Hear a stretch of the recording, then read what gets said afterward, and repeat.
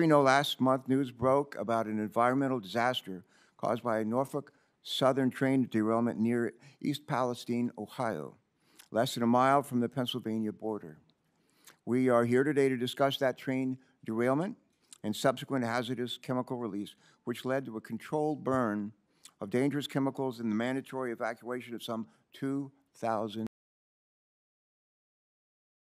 So what has gone wrong? What has gone right? That's what we're here to talk about today. Thank you. Thank you very much. Let me now recognize Senator Jeff Merkley. Jeff is the chairman of the Subcommittee on Chemical Safety, Waste Management, Environmental Justice, and Regulatory Oversight. And we'll recognize him for his statement. Jeff, you're recognized. Thank you very much, Chairman Carper and Ranking Member Capito, for today's hearing. As chair of the Chemical Safety Subcommittee, it's absolutely critical we examine the impacts to public health and well-being of the people of East Palestine following this disastrous derailment of a Norfolk Southern freight train that was carrying tons of toxic and hazardous materials and certainly the impact coming from the plumes of smoke that burned for over 2 days. This tragedy demands accountability because future derailments will happen. Unless we learn the lessons of this incident, there will undoubtedly be more derailments with devastating impacts on additional communities. For years, my office has been hearing from Oregonians who are terrified about the risks of trains rolling down the tracks in the middle of their towns full of toxic chemicals.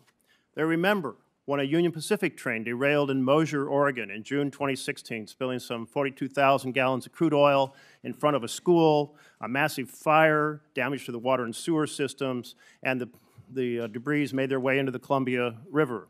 And they remember the billowing tower of toxic black smoke that could be seen for miles and miles up and down the Columbia Gorge in an area blanketed in toxic ash. At that time, Senator Wyden and I pushed for huge improvements in track maintenance, improvements in the brakes, improvements in the tank cars, improvements in the pre-positioning of supplies to respond to disasters, and improvements in communications. But the progress was very limited.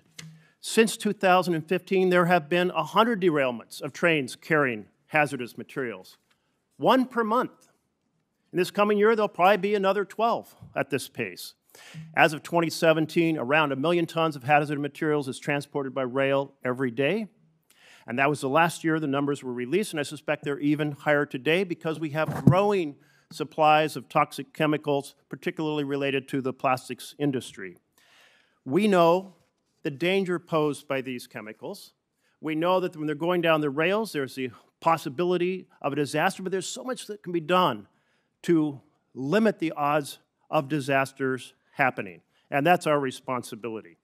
We need to recognize that when a derailment occurs and toxic chemicals like vinyl chloride are leaked, people are aware that these chemicals cause lymphoma and leukemia and cancers. And so they're absolutely, legitimately, extremely concerned, and many residents of East Palestine are complaining about all sorts of health issues. So let's have this hearing today be an opportunity for us to examine not just the response, but how to prevent these derailments in the future, the type of investments that are required so that future communities are not terrorized by these derailments that are happening at a pace of once per month. Thank you very much, Mr. Chairman and Ranking Member Capito, for the opportunity to share those comments. Senator Merkley, thank you so much. Now I'm going to recognize Senator Mullen, the subcommittee ranking member, for his statement. Senator Mullen, you may begin. Thank you, Mr. Chairman. I want to start off by thanking everyone, including our 5 panelists, and Senator Brown, Senator Vance, and Senator Casey, for attending this hearing. The people of East Palestine have shown perseverance and bravery during the time that's understandably they're very anxious and upset about. In the aftermath of the derailment, the decision was made to burn hazardous chemicals leaking from rail cars out of fear of explosion. Since then, residents have reported headaches, coughing, fatigue, irritation, pain, burning sensations on their skin. People of East Palestine now fear their health, despite the EPA claiming that everything's okay. The public's trust in the government is near record low. Only 20% say that they trust the government to do the right thing. After the last 3 years, there's no wonder that the residents are calling into question about the response and the advice that government bureaucrats is giving. The mixed messaging from the administration in the days and weeks after the tragedy has only added the fuel to the fire. Actions have consequences. Both the Secretary of Transportation and the Administrator of the EPA delayed their visit to East Palestine, says that when they got there, hey, it wasn't our problem. It was the previous administration and their deregulation that caused this. It's time for everyone to take responsibility. In contrast, I applaud the timely on-ground response efforts from the local residents and the first responders. The people of Ohio have truly come together to help neighbors in the time of need. In Oklahoma, we call that the Oklahoma Standard. Moving forward, today's hearing allows us and allows witnesses to provide much-needed clarity and assurance to the public. We need to know how to prevent tragedies like this from happening again. We need to know what caused it. There are serious questions that need to be addressed, such as the states that toxic waste is being shipped to, how long the chemicals were setting in the cars, if the bearings were appropriately re-inspected, why were all 5 cars burned instead of just the one, why the administration and Norfolk failed to provide accurate and timely information to local authorities, and finally, what are we going to do about the town moving forward? The residents understandably do not feel safe, and we need a plan to put their lives back together. I expect our witnesses to transparently discuss these issues so we can prevent accidents like this from occurring in the future. Leaders take responsibilities. They don't point fingers and dodge responsibilities. The people of East Palestine need to see the administration and Norfolk take responsibility and show results. I yield back. Thanks very much for that comment. Before we turn to our colleagues who joined us for today, I want to just ask unanimous consent, if I could, to submit for the record a statement on behalf of our EPW colleague, Senator John Fetterman of Pennsylvania, who cannot be with us here today. For my colleagues, I'd just like to quote a couple of lines from Senator Fetterman's testimony, and here's what he says. He said, "I'm working with my colleagues across both state and party lines to fight for the forgotten people of Pennsylvania and Ohio, hold Norfolk Southern responsible for the damage that they've caused, and prevent similar disasters from happening in the future. I'd specifically like to thank my colleagues from Ohio, Senator Sherrod Brown and Senator J.D. Vance, for being great partners with Senator Bob Casey and myself throughout this process." Senator Fetterman later states in his testimony, and I quote, "My hope is that we answer this disaster caused by egregious negligence from Norfolk Southern with real policy solutions that will hold Norfolk Southern and other similar companies accountable while making American families safer in the future. I believe that the legislation introduced last week is a great step. And I look forward to getting some answers today and continue to work with my colleagues to get Pennsylvanians and Ohio's alike the resources that they need." And that's his statement. We thank him for it. We now turn to our colleagues who joined us here today. First, I want to recognize Senator Bob Casey. Senator Casey from Pennsylvania, you're welcome to proceed when you are ready. Please proceed. Thank you, Chairman Carper, Ranking Member Capito, and members of the committee for holding today's hearing. I'm grateful to provide some testimony. I'm also grateful that I'm running ahead of both of my colleagues, Senator Brown and Senator Vance, because of my chairmanship of the Aging Committee, which is we're starting a hearing rather soon, so I appreciate their indulgence. I do want to thank both Senator Brown, Senator Vance, and Senator Fetterman for working with us and others on this bill. Representative DeLuzio of Pennsylvania as well has worked on this in the House, I know, with others. And I wanted to start from the Pennsylvania side of this. Darlington Township, Pennsylvania, Beaver County, right on the Ohio border. As many of you know, the derailment occurred just literally feet away from the Pennsylvania border. And I know you'll hear today from Eric Brewer, who's the Director of Emergency Services and Chief of Hazardous Materials Response from Beaver County, and I'm grateful for his testimony. I'll just quote maybe 3 people. That's all I'll do in the interest of brevity. The first is Police Officer Dan Frederick about his experiences on the ground that night, and I'm quoting him. As a first responder, particularly as a police officer, we all know and understand the risks that come with our line of work. However, we usually know or have an idea of when something or someone can kill us. When I left my 2 boys and wife to respond to the, quote, hot zone, I was expecting to be informed of exactly what was on the train and the potential health hazards. To say I was scared the night of the derailment is an understatement, unquote. I've also heard from residents about their fear of long-term health impacts and the safety of their families and communities moving forward. Jenny Santana of Darlington Township said, and I quote, "I want to know it's safe to stay here. All the people deserve honest answers, and nobody's getting them. If it were your children and your children's lives in question, how far away would be safe? Please hold them accountable and make them help us," unquote. Farmers in the region, I've heard, and I know my colleagues have heard the same, are concerned as well. They want help from the Department of Agriculture. They want certainty that their crops and their livestock are safe and free from contamination, and that the food supply and their livelihoods are safe. Farmer and Darlington Township Chair Mike Carrion said, quote, we along with countless other local agricultural producers have years invested in telling our stories and developing relationships with our customers. The stories of working in harmony with nature to produce a superior product. This story was ripped to pieces on the day of the derailment. It's now our responsibility to do damage control for Norfolk Southern's negligence while absorbing revenue loss of canceled orders. The economics of our industry is very emotionally driven. Emotions are now being driven by perception and lack of information. We need testing. We need factual information. We needed this yesterday, and we're still not seeing that response, unquote. So these residents are scared, particularly the potential exposure that could lead to health impacts for themselves and their families for years. And we do have a response, at least for the future. We have a lot of work to do in the near term, but the future has to be about passing the Railway Safety Act that Senator Brown, Senator Vance, Senator Fetterman, and I and others are leading. It's bipartisan. That never happens around here on big bills, or rarely, I should say. It'd be a good start by Norfolk Southern to tell us today, in addition to what more they're going to do for the people of Ohio and Pennsylvania, tell us today that they support the bill. That would help. If a major rail company said, we support these reforms and will help you pass this bill. So that's what I think the people of both states deserve. And Mr. Chairman, thank you for this time, and I'm grateful to be first in line. Thanks very much. Thank you very, very much, Senator Casey.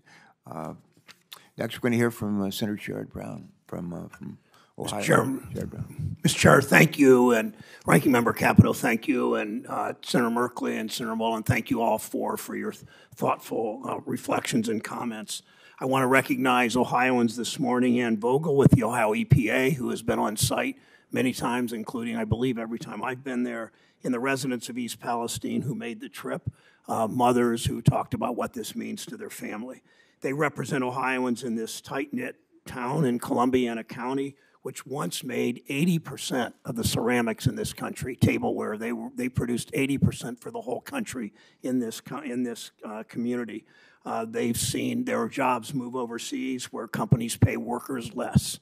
That's been the story of far too many places in our states. It's the kind of community that's so often forgotten or exploited by corporate America. Now these Ohioans are worried about whether their water is safe to drink, the air is safe to breathe, whether their kids will get sick, whether their crops are contaminated, whether they'll still be able to do business and attract investment to the community. Like Senator Vance, in my visits to East Palestine, I've talked with residents, Mayor Conway, Fire Chief Drabick, business owners, parents. I've heard their fears for what this means for their town and fears for the future.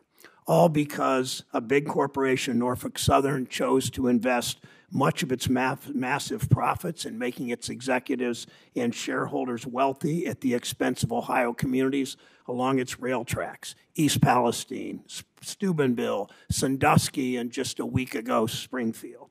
The company followed the Wall Street business model. Boost profits by cutting costs at all costs. The consequences for places like East Palestine be damned. In 10 years, Norfolk Southern eliminated 38% of its workforce. Think of that. In a decade, they cut more than a third of their jobs. We've seen what the company did with their massive profits. Norfolk Southern spent $3.4 billion on stock buybacks last year, and we're planning to do even more this year. That's money that could have gone to hiring inspectors, to putting more hot box detectors along its rail lines, to having more workers available to repair cars and repair tracks. Norfolk Southern's profits have gone up and up and up, and look what happened.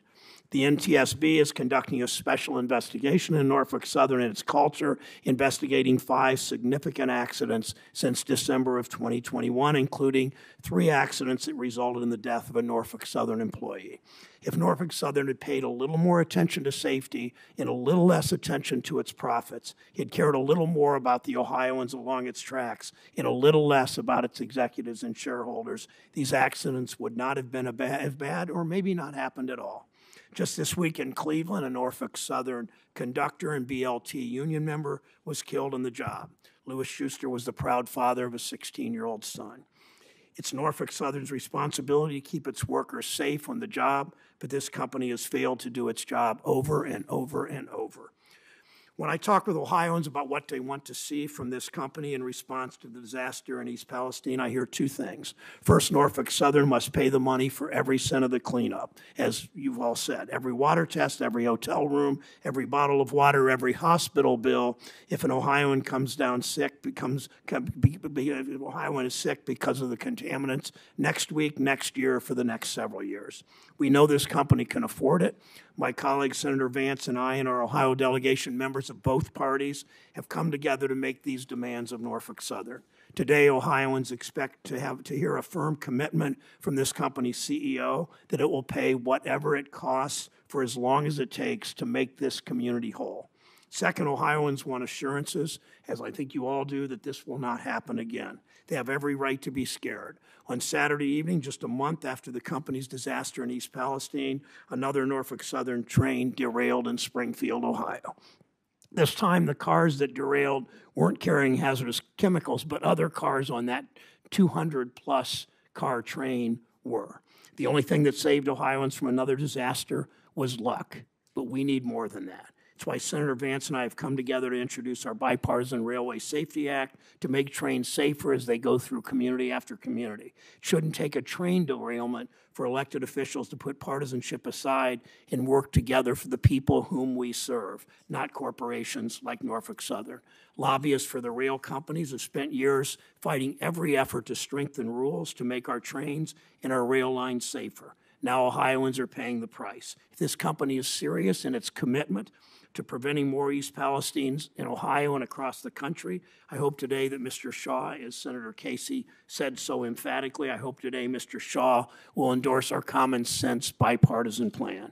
Senator Vance and I come from different parties, different philosophies, but on this we've come together for the people of our state, and I appreciate his work on this. The response to this crisis has been far too partisan, as Senator Mullen said. Today is an opportunity to change that. Senator Vance and I are listening to the same Ohioans in this community. We both made numerous trips there, people who feel like they have no way to stand up to a company like Norfolk Southern and are worried about what will happen when the cameras pack up and leave that Columbiana County community. These communities have been abandoned too many times before. My job, our job, is to hear their voice and to demand corporate accountability to bring this town back to the vibrant community we know that it can be again. Thank you, Mr. Chair. Thank you, Senator Brown. And lastly, we want to recognize Senator J. D. Vance. Senator Vance, you may begin.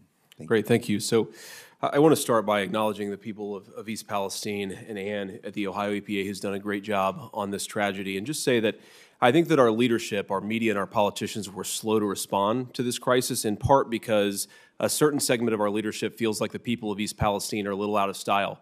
They have the wrong politics. They're a little too rural, maybe a little too white. And I want to thank Senator Capito and Senator Carper, the chairman and ranking member, and all of you for paying attention to this, for caring about this issue, and for showing leadership on it. I think the most important message to the people of East Palestine is that we will not forget about them in the months and years to come. And I think this committee hearing reinforces that message. So it's very personally meaningful for me to be here. I want to also talk about something that hasn't gotten enough attention, but I think is an important part of what's going on the ground right now in East Palestine, which is the cleanup of the toxic chemicals that are in the ground, and they're still in the ground. Now, 2 weeks ago, I would have told you, and I said very publicly, that I was frustrated with Norfolk Southern from Allen Shaw on down for the refusal to dig up the railroad tracks and dig out the toxic chemicals, which is their responsibility to do.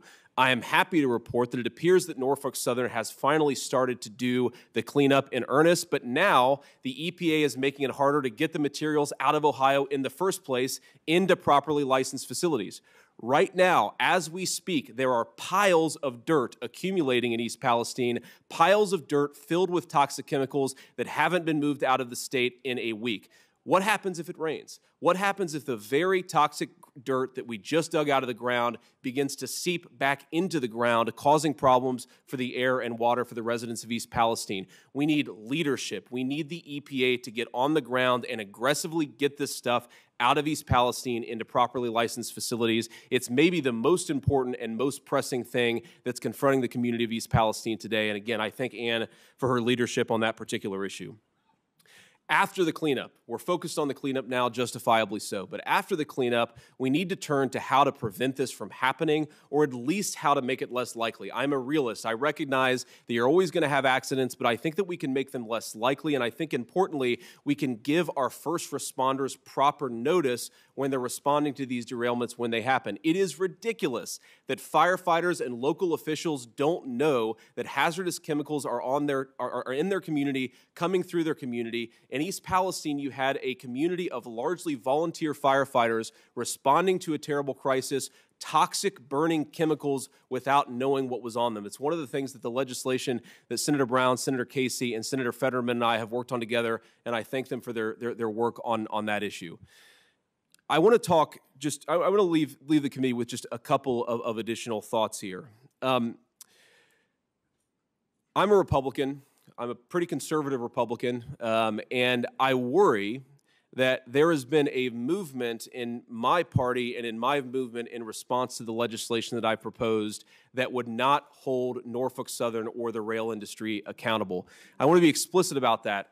Now, I'm not talking about returning, and this bill is not returning to the days of rate setting. The 1980s level airline and rail deregulation, I think in a lot of ways was good for consumers and good for the industry, but that doesn't mean we cannot have reasonable public safety enhancements in response to what happened in East Palestine.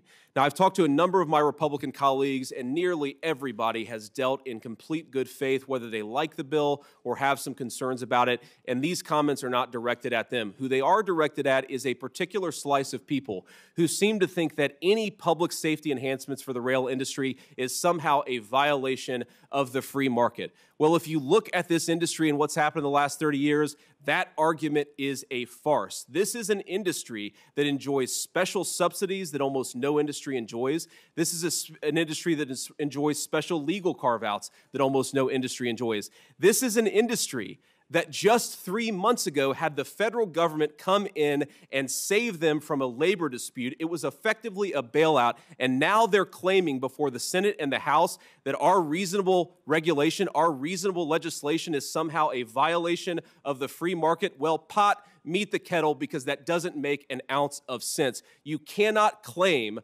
special government privileges. You cannot ask the government to bail you out and then resist basic public safety. Now, let me just say this. You've heard a lot of talk from my fellow Republicans, and I think that talk is very justified, that we are the party of working people in this country. There's been a big political realignment in this country over the last 30 years, a political realignment that, frankly, I benefited from. We are the party of firefighters, of police officers, of the people who go to work, pay their taxes, fight our country's wars, and keep our communities safe. We are proud of that, and we should be proud of that on the Republican Party, but now we are faced with a choice. With this legislation and how we respond to this crisis, do we do the bidding of a massive industry that is in bed with big government, or do we do the bidding of the people who elected us to the Senate and to the Congress in the first place?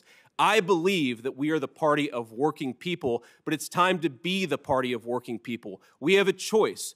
Are we for big business and big government, or are we for the people of East Palestine? It's a time for choosing. Let's make the right one. Thank you very, very much, Senator Vance. Thank you, Senator Brown.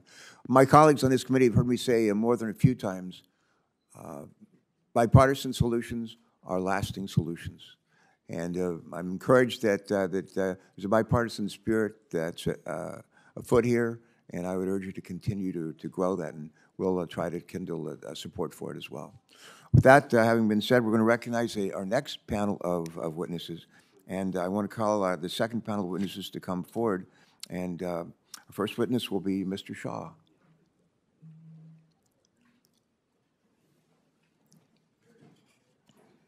In addition to Mr. Shaw, we will be hearing from Deborah Shore, the Regional Administrator for Region 5 of the Environmental Protection Agency.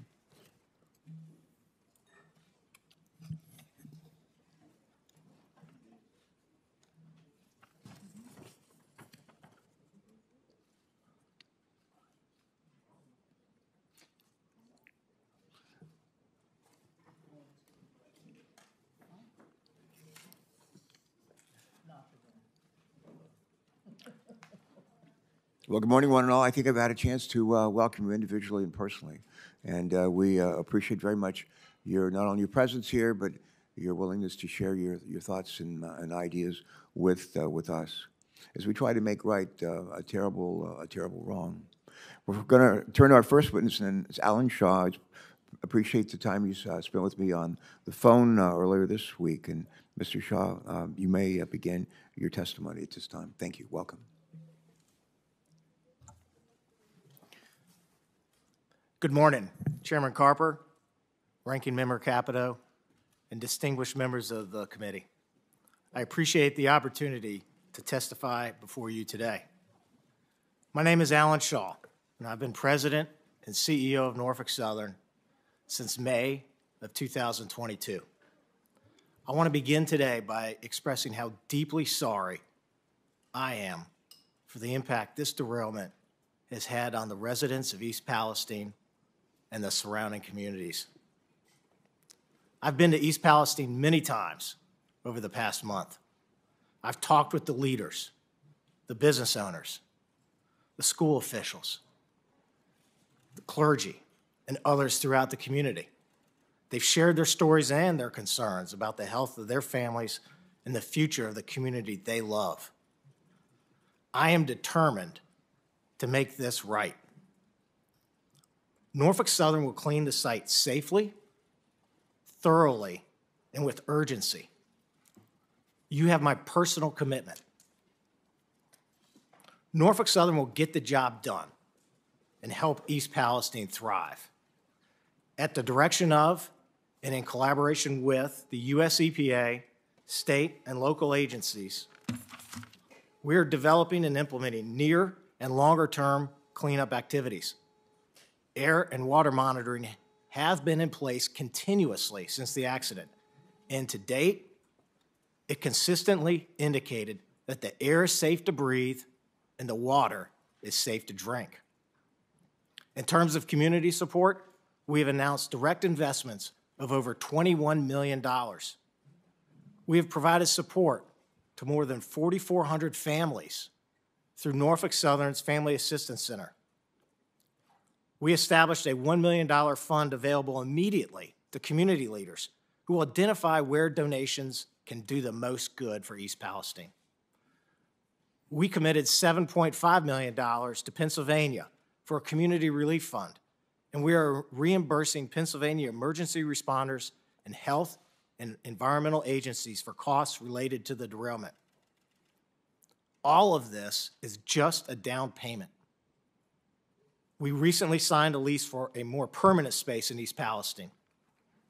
I asked one of our frontline railroaders who lives in East Palestine to take on a new role as a full-time liaison, reporting directly to my office. He is advocating for the community in my office and overseeing distribution of another $1 million. We will be in the community for as long as it takes. To be clear, there are no strings attached to our assistance. If residents have a concern, we want them to come talk to us. Our website, nsmakingitright.com, provides the latest information and details on how to reach us. We have been cooperating fully with the NTSB's investigation into the cause of the derailment. The preliminary report found that the Norfolk Southern crew was operating the train below the speed limit and in an approved manner. Yet it is clear the safety mechanisms in place were not enough. As the NTSB continues its work, we are not waiting to act. Shortly after the derailment, I instructed my team to look at steps we could take to improve safety immediately. And we have announced a number of initiatives to do just that. These steps are just the start, and we look forward to working with policymakers and industry on others. We're also going to make our safety culture the best in the industry. The events of the last month are not who we are as a company. When I began my tenure as CEO 10 months ago, I spent hours in crew rooms all over our 22-state network, thanking our frontline railroaders and asking them for their advice. They are proud of the important work they do for the U.S. economy and take safety seriously. I'm going to make sure they've got the right training, the right processes, the right equipment, and the right technology. You have my commitment on that. Since becoming CEO, I have dedicated our company to charting a new course in the industry. I intend to continue working with industry stakeholders, including railcar owners, lessors, shippers, and other railroads, to make industry-wide safety improvements. It's going to take all of us, and Norfolk Southern is eager to lead that effort. Today, I'm proud to represent more than 19,700 Norfolk Southern employees who work every day to offer a safe and efficient means of transporting goods to businesses and families across our great country.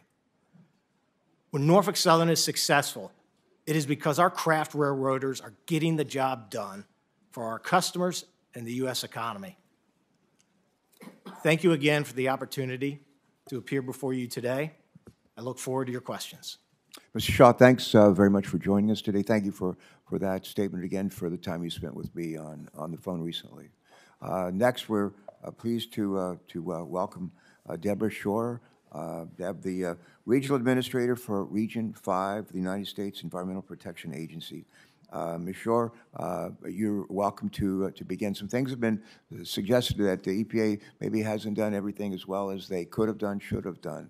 My sense is that EPA was on the scene like within hours of the derailment, and not only have you been there, a constant presence, but we've seen our administrator, Michael Regan, be there, and he'll be there again. So it's important. I commend you for that, and we need for you to stay on the job, right on the scene. So thank you. You're recognized. Thank you, Chairman Carper, Ranking Member Capito, and members of the committee for inviting me here today and for the opportunity to address your questions. I want to start by affirming that EPA's mission is to protect human health and the environment so that all communities across America have clean air, clean land, and clean water. The health and safety of those who've been affected by the Norfolk Southern train derailment is a top priority for me and for EPA. That's why as soon as EPA was notified of the train derailment on Friday, February 3rd, EPA personnel were on site in East Palestine within hours to support our state and local partners who are in the lead for emergency response efforts. Every day since, EPA has been boots on the ground, working in a bipartisan manner across all levels of government to help this community. I've personally been in East Palestine listening to residents and have heard how devastating this derailment has been. They are understandably worried and some are scared. And every time a train whistle blows, they're reminded of the trauma inflicted upon them by Norfolk Southern. That's why we've used one of EPA's most powerful enforcement tools to hold Norfolk Southern accountable and to require the company to clean up the mess it made. I want to be abundantly clear. The residents of the greater East Palestine community are not alone. EPA is with them and will continue to be with them for as long as it takes. Since the derailment, EPA has been leading robust air quality testing using state-of-the-art technology in and around East Palestine. We're currently conducting 24/7 air monitoring at 21 stations throughout the community. And I'm pleased to report that since the fire was extinguished on February 8th, EPA monitors have not detected any volatile organic compounds above levels of health concerns. While EPA is encouraged by the data, we also recognize that the people of East Palestine still question the health and safety of their community and their loved ones. In response, EPA has been assisting with indoor air screenings for homes through a voluntary program offered to residents to provide them with information and help restore their peace of mind. And as of March 4th, approximately 600 homes have been screened through this program, and no detections of vinyl chloride or hydrogen chloride have been identified. On the water side, Ohio EPA, in partnership with the Pennsylvania Department of Environmental Protection, local health agencies, and public water systems, continues to lead water sampling efforts, with EPA providing support. What I've described so far summarizes EPA's ongoing efforts to protect the health and safety of those living in East Palestine, as well as in the surrounding areas of Ohio and Pennsylvania in the aftermath of this disaster. Now let me turn to how EPA is holding Norfolk Southern accountable. On February 21st, we issued a unilateral administrative order to Norfolk Southern, which includes a number of directives to identify and clean up contaminated soil and water resources, to attend and participate in public meetings at EPA's request, and to post information online, to pay for EPA's costs for work performed under this order. EPA is overseeing Norfolk Southern's cleanup work to ensure it's done to EPA's specifications. The work plans will outline all steps necessary to clean up the environmental damage caused by the derailment. And most importantly, if the company fails to complete any of the EPA-ordered actions, the agency will immediately step in, conduct the necessary work, and then force Norfolk Southern to pay triple the cost. EPA's order holds Norfolk Southern accountable and facilitates in the transition from the multi-agency emergency response phase to a longer-term cleanup phase. Throughout my 11 days spent on the ground in East Palestine, I've learned that it is a proud and resilient community. Those that live there and in the surrounding communities have roots that go back generations. We owe it to these people to restore these beautiful communities to the special places we know they hold dear. That's exactly what EPA is working to accomplish, all while continuing to work hand in hand with our partners at the local, state, and federal levels. Again, thank you for inviting me here today. I look forward to the dialogue and to answering your questions. Fine. Ms. Shore, thank you so much, and convey our thanks to your colleagues at EPA for being there right away on site and staying there right through even today, and keep it up. Everything I do, I know I can do better. I think that's true of all of us. So I would just say let's find ways to do even better going forward. Thanks. Ann Vogel, and then I want you to start off your testimony with answering a question. Explain for folks who might be watching this, how do we have like EPA here, Region 3 EPA, and we have Ohio EPA? How is that? Just take a minute and explain that. It won't count against your time. Thank you, Chairman. Ohio EPA is the Ohio agency dedicated to protecting health and human health and the environment, similar to the work of the U.S. EPA, which covers the whole nation. Yeah, thank you. Go right ahead. We're delighted that you're here. Please proceed. Good morning, Chairman Carper, Ranking Member Capito, and members of the committee. My name is Ann Vogel, Director of the Ohio Environmental Protection Agency. On behalf of Governor DeWine, Lieutenant Governor Houston, and the talented team that I am privileged to represent at the Ohio Environmental Protection Agency, I thank you for allowing me to share our ongoing efforts to protect human health and the environment in East Palestine, a community that I have called home for the past month. Governor DeWine has been to the village regularly to reassure the community that while this is Norfolk Southern's train, their wreck, and their mess, the entire apparatus of state government has been mobilized to assist as East Palestine begins to recover from this traumatic experience. More than a dozen cabinet officials have spent time in East Palestine assessing short-term and long-term needs, answering questions, and standing up support operations such as the free health clinic in town. Ohio EPA has a dedicated team of experts, the Emergency Response Team, with a combined 150 years of experience in environmental emergency management that responded to the derailment within 1 hour of being notified by the railroad. By 12:25 a.m. on February 4th, Ohio EPA was on the scene and immediately began the work of containing the release of chemicals into the nearby Sulphur Run. We have worked around the clock since that day to oversee removal of the gross contamination from the creeks in the immediate derailment area. Ohio EPA's oversight also includes ensuring the safety of residents served by the municipal water system in East Palestine. In the days immediately after the derailment, and now continuing on a weekly basis, the municipal wells are tested for a broad array of chemicals, and all lab reports have indicated that the public water system is safe. There have been no detections of contamination related to the derailment. I'm happy to answer any questions you have about Ohio EPA's response, but what I want to make sure that each of you here, along with the village of Palestine, is that the commitment to stay in East Palestine as long as it takes are not empty words. We live there. The work of Ohio EPA to restore the environment in East Palestine is just beginning. The emergency phase will continue as long as obvious, known contamination remains. For example, we have a large presence on the ground right now as contaminated soil under the tracks is excavated. The investigation phase is also underway. Our oversight of Norfolk Southern's work plans, along with our federal partners, for things like soil testing, for track removal and replacement, for water sampling, will make sure that Norfolk Southern is taking all the right steps to remediate and protect East Palestine from potential long-term hazards. We have installed monitoring wells at the site of the derailment to test for potential contamination to groundwater now and in the future.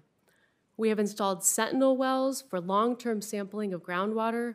This is part of an early detection system that will tell us if contamination is approaching the municipal well field. We will test municipal water systems on a weekly basis, and we'll do that using our own labs. We will continue to be 100% transparent, sharing complete lab results immediately.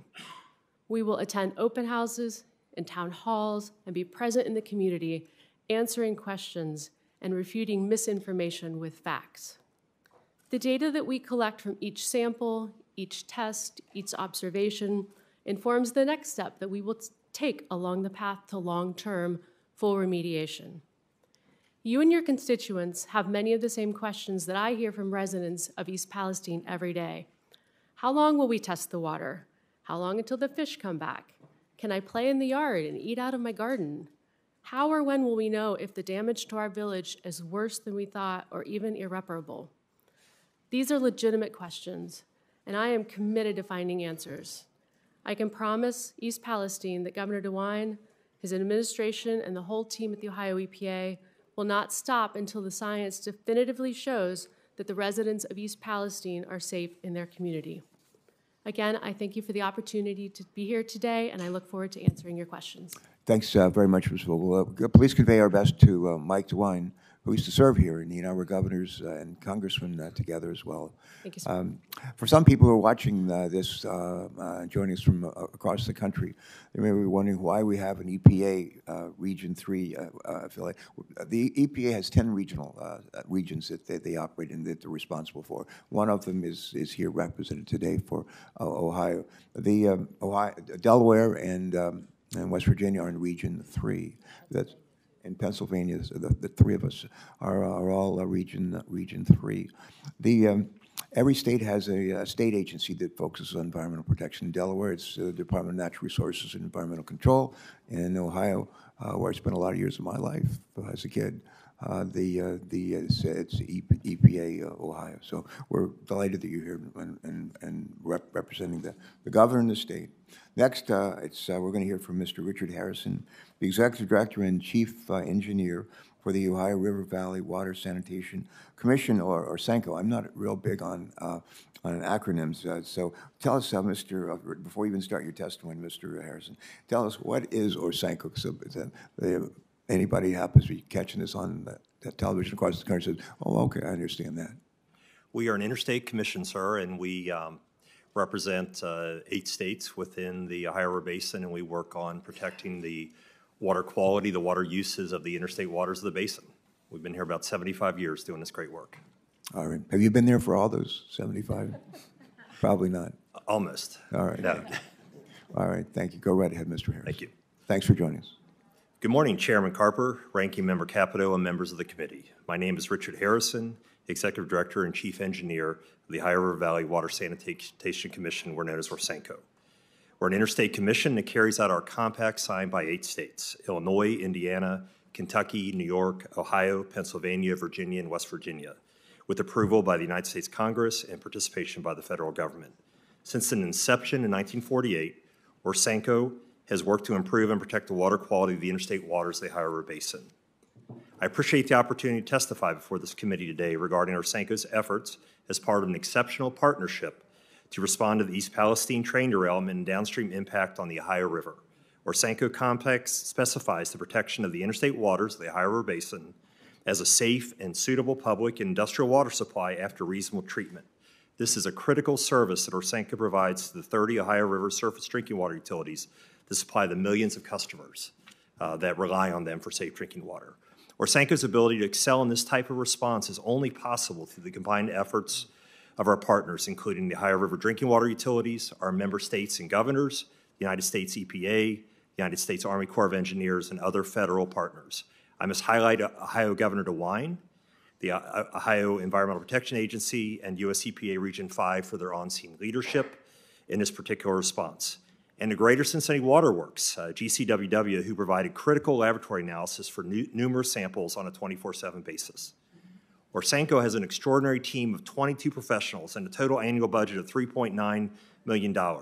This is below our 2003 budget level. I'm very proud of the strong value our organization provides to our many partners that was most recently demonstrated through our successful response to the diluted chemical spill remnants of this event that reached the Ohio River. The foundation of our chemical response is our staff's coordination with our partners, utilizing ORSANCO's organic detection system, ODS. The ODS includes 16 scientific laboratory instruments owned and operated by ORSANCO, and then on scene operated by the Ohio River drinking water utilities themselves. The system provided the early warning that chemicals from the derailment had reached the Ohio River. The ODS has subsequently provided over 40,000 screening level test results for 30 volatile organic chemicals. Over 130 special samples of the Ohio River were collected by my scientists and analyzed by Greater Cincinnati Water Works Laboratory. The proximity of the leading edge of the diluted spill remnants was tracked by ORSANCO's time of travel computer model and confirmed by daily sampling completed by our scientists. This information proved invaluable to our partners.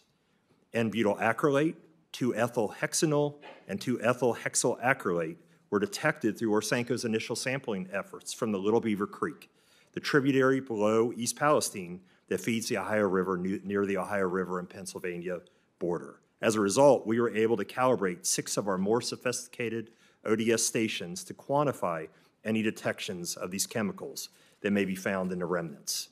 The Agency of Toxic Substances and Disease Registry, ATSDR, provided invaluable, timely provisional health guidance screening levels for these chemicals to determine what level might pose a health risk to finished drinking water. These screening levels were 560 parts per billion for 2-ethylhexyl acrylate and 200 parts per billion for 2-ethylhexanol. Our highest Ohio River detection for N-butyl acrylate was 4.3 parts per billion, and the analysis results for the other 2 chemicals were all below 1 part per billion. The ATSDR health screening levels and ORSANCO's ODS and special sampling data analysis provided the scientific foundation for our conclusion that there were no Ohio River detections at any levels approaching a concern to public health. This information was tabulated, posted on ORSANCO's website, and communicated to the public. ORSANCO's ability to provide this high level of chemical spill response is dependent upon our ability to secure sustainable funding through the fiscal 2024 federal appropriations process. This includes the organics detection system. If the recent accident has taught us anything, it is that we depend on this system and our capable staff and partners to respond to threats to our drinking water supply. The current ODS equipment was last funded by Congress in 2009 and needs replacement at an approximate cost of $4.7 million. In short, Orsenko provided the level of service that our customers have depended on, and without this federal investment, this will be a challenge in the future. Let me thank the committee once again for the opportunity to testify today. Thank you. Mr. Harrison, our thanks to you and everyone at Orsenko for your testimony today, for being with us, and stay on it, please. Eric Brewer. Eric, welcome. I understand you serve as the Director and Chief of Hazardous Materials Response for Beaver County Department of Emergency Services, not that far from East Palestine. And Senator Capito's already mentioned just gave a shout out to the first responders who've turned out, and as a former governor who's spent a lot of time with the disasters of our own in the state of Delaware, we know how important the work of the first responders are. We're grateful for their service and sacrifice. So thank you. Please convey our gratitude. And with that, you're recognized to make your statement. Thanks. Thank you. Thank you for the opportunity to speak before you in reference to the emergency in East Palestine that's directly affecting the residents of Beaver County, Pennsylvania. This derailment occurred just under 1,000 feet from the Pennsylvania-Ohio line. I'm Eric Brewer, Director of Emergency Services for Beaver County. I'm the appointed Emergency Management Coordinator, as well as the Chief of the Hazardous Materials Response Team. I've been with the department for 28 years. I'm speaking as a member of the community, as well as a first responder who was on scene the night of the derailment. My family's been in Beaver County for over 100 years. I was born, raised, and continue to reside there. I'm part of the community. I'm not an expert on air quality, water quality, or rail cars. Beaver County is located in southwest Pennsylvania, approximately 20 miles northwest of the city of Pittsburgh. On Friday, February 3rd, at about 9:15 p.m., I was contacted by the Emergency Management Director of Columbiana County, Ohio. She was en route to a train derailment near the county line and requested mutual aid from the Beaver County Hazmat Team. 18 fire departments from Beaver County also responded to assist. We arrived at the command post about 10:15, which was set up at the Leak Oil gas station.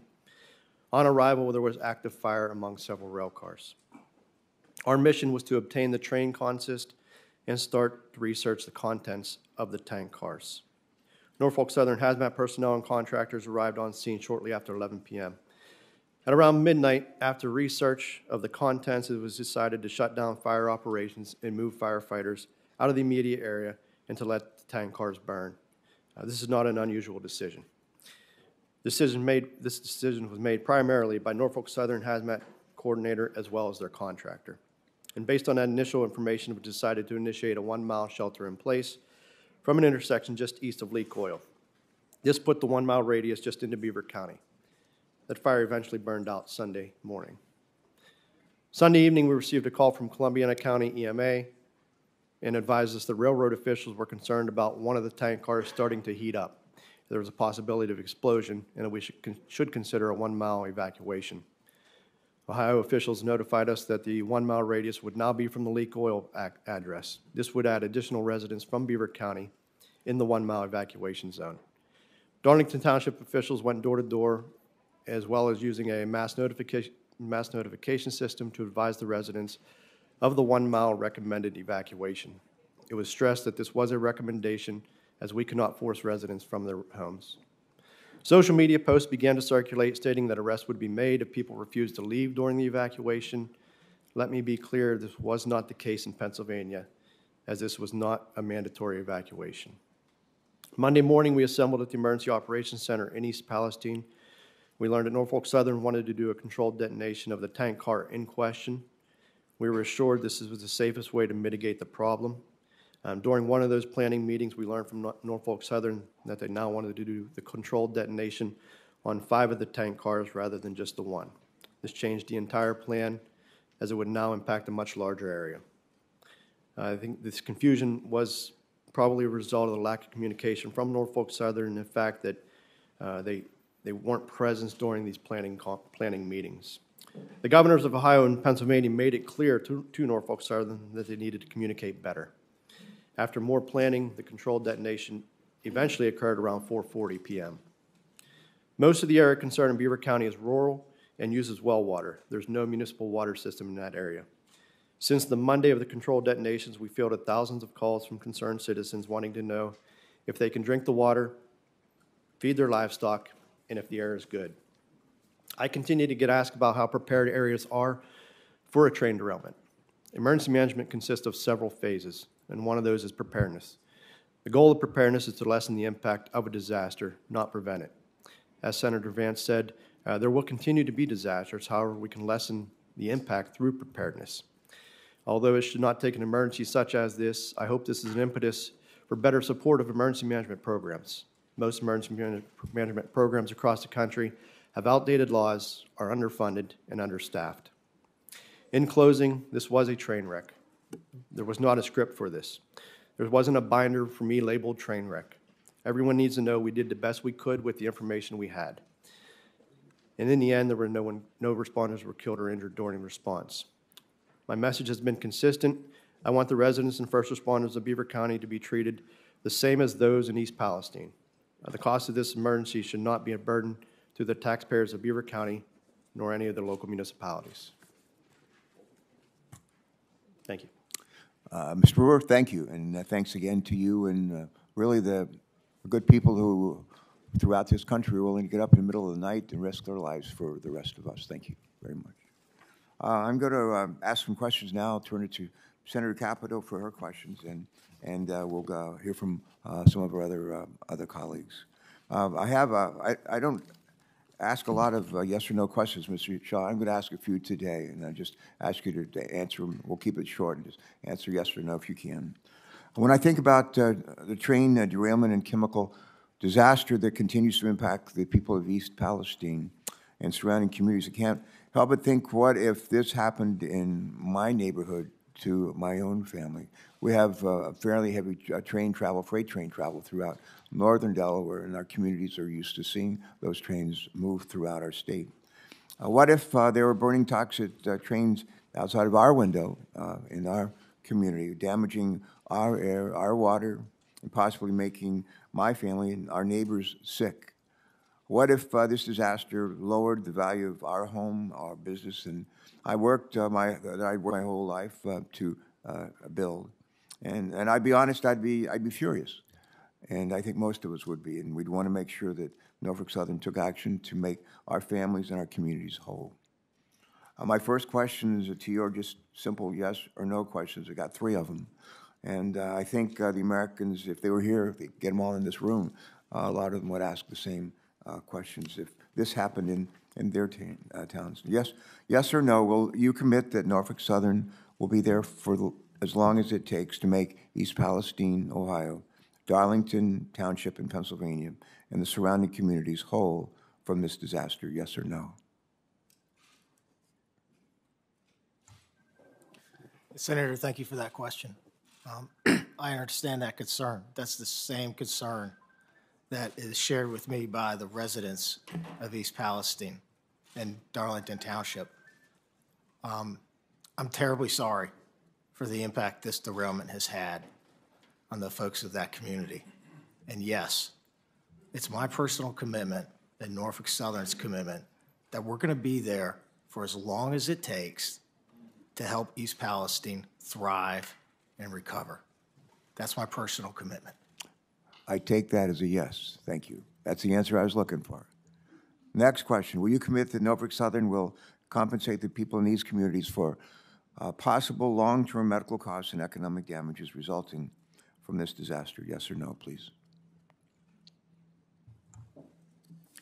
Senator, we're committed to doing what's right for the folks of East Palestine and the community. That's been my personal commitment since the day after this happened. I pulled my team together, and I told my team, we are going to do more than less with the environmental cleanup, and we're going to do more than less with the citizens of East Palestine. And my third question is, yes or no, will you commit to paying for long-term medical testing for people in the impacted communities to ensure that anyone with known or suspected exposure to dangerous chemicals due to this disaster is monitored for adverse health effects? Yes or no? Senator, I'm committed to doing what's right. You know, we're going to be there today, tomorrow, a year from now, 5 years from now, 10 years from now. I've told the community that. I've been there in person. I've looked into their eyes. I've heard their concerns. I've been in their family rooms.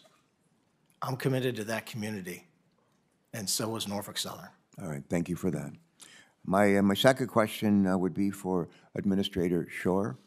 I commend EPA. I want to commend its employees and leadership for being in East Palestine, and at least for the rank and file to be there within hours of the accident, and for the hard work that you and others have been doing every day since then to get the contamination cleaned up. I also commend the EPA for continuing to listen and respond to the community's concerns, including adapting the monitoring and sampling to ensure that any adverse environmental impacts and possible significant health effects from this disaster are known and addressed. Administrator Regan's level of personal involvement here is, I believe, unprecedented in anything that I've seen in my experience. My question. So I think I know the answer, but I will ask you the same thing I asked Mr. Shaw, and that is, do you commit that EPA will be there for as long as it takes to protect the public health and environment of the impacted communities?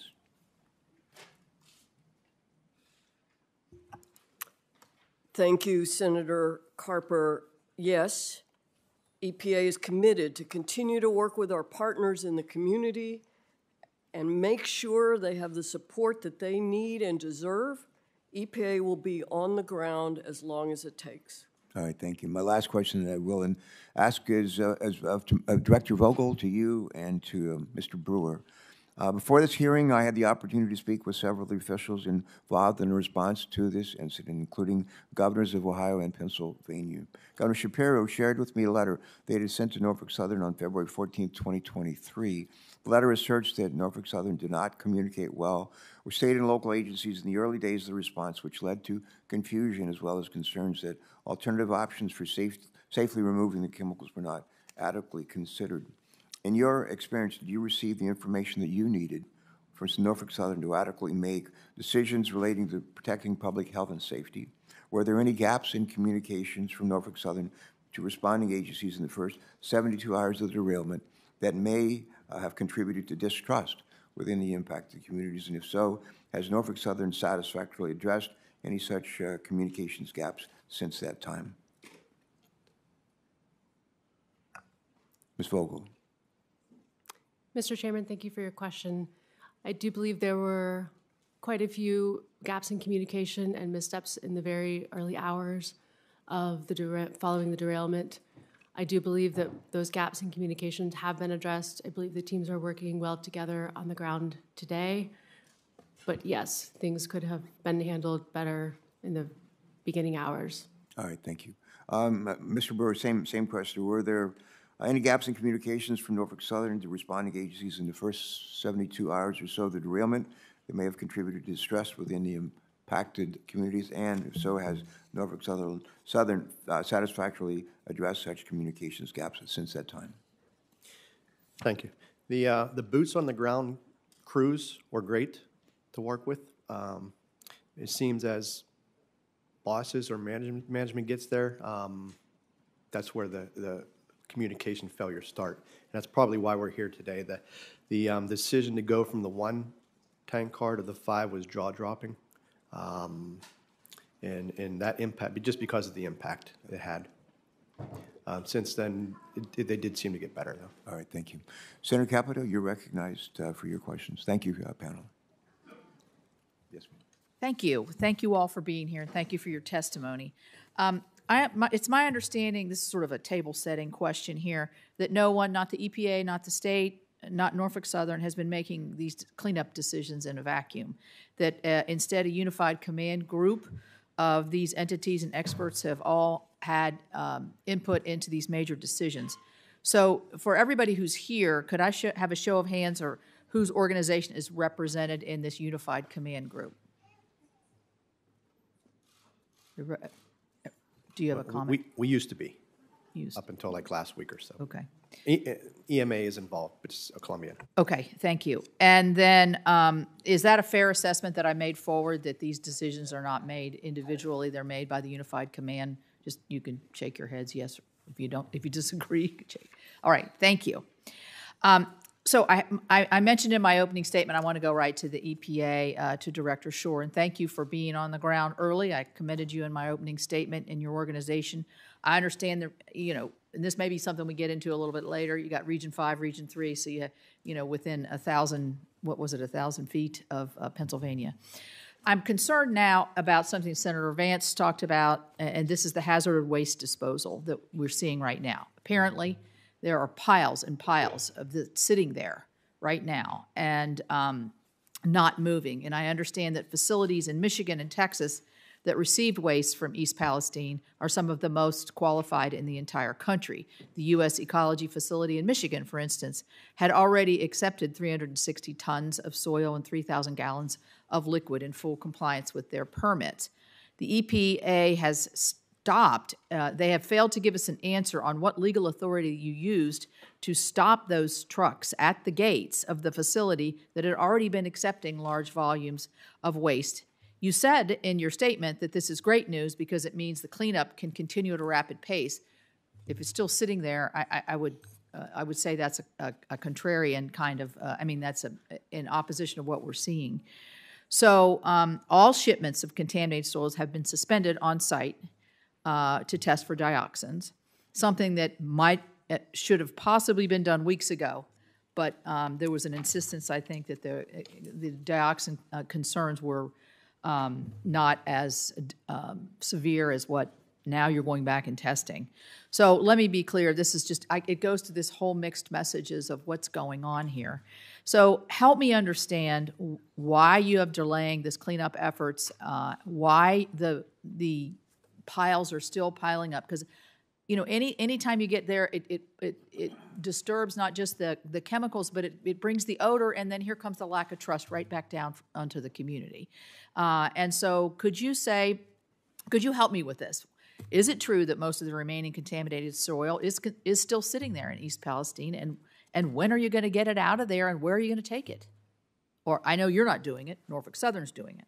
Go ahead. Yeah. Senator Capito, thank you for that. First, I want to thank you for acknowledging the heroic efforts of all the emergency responders who were on the scene within hours, including EPA on-scene coordinators from both Region 3 and Region 5. And I have them at the front of mine every day, and thanks for acknowledging their efforts. Let me report that waste is moving off-site, even as recently as yesterday and today. Where is it going? Where is it going from this site? To a number of facilities that are EPA approved, that have the capacity to receive the waste, that have contracts with Norfolk Southern, and that have gone through our due diligence and a compliance review, which is necessary once federal EPA issued the order and assumed authority for the cleanup work from Ohio EPA. And we did pause to conduct that necessary due diligence and compliance review, because then all the facilities fell under the CERCLA regulations. Norfolk Southern engages facilities wherever they may be to accept solid and liquid waste. It's EPA's responsibility to ensure that the safeguards are in place for that waste in the loading, transport, and unloading, to make sure that they're compliant with our regulations, and to make sure that they have the capacity to take the waste. I can share some good news with you that the results from the dioxin testing that Indiana requested came in yesterday, and they're very low levels. So we expect waste to be moving perhaps as soon as today, to other facilities. No option is off the table. Okay, so I'd like to see a list of the facilities, and I'd also like to ask, just quickly, if I can have just another minute, why did you wait a month before you started to order the dioxin testing when the community was asking for this? Was that a decision that you made early on that it wasn't critical, or how was those decisions made? Senator Capito, our air monitoring was searching for primary indicators, such as phosgene and hydrogen chloride, immediately during and after the burn. We detected very low levels, which very quickly went even down to non-detect. Without those primary indicators, it was a very low probability that dioxins would have been created. They are secondary byproducts of the burning of vinyl chloride. But we were listening to the community, and they expressed significant concerns about dioxins. Norfolk Southern has submitted a soil sampling plan. It's undergone review by the Unified Command, and our folks will be out sampling soils for dioxins. There's a meeting with agriculture representatives this afternoon. Yeah, well, thank you. I mean, the air issue is obviously 30 days late is a little bit well past the time when the intensity might have been felt more. But thank you for your answers. Thank you. Thanks for those questions. And I'm now going to take a couple of minutes and ask a few questions that were submitted by Senator Fetterman, who can't join us today. But the first question would be to respond with regards to railway safety, the bill that's been introduced by several of our colleagues who've spoken here earlier.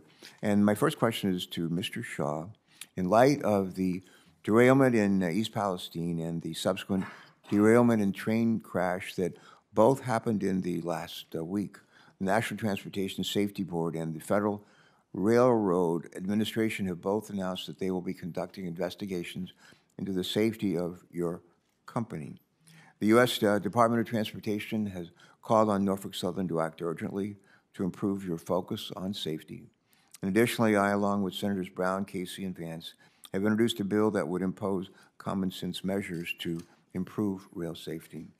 And Senator Fetterman's question is this. Will you commit to supporting the Bipartisan Railway Safety Act and help restore the public's trust in your company? Go ahead.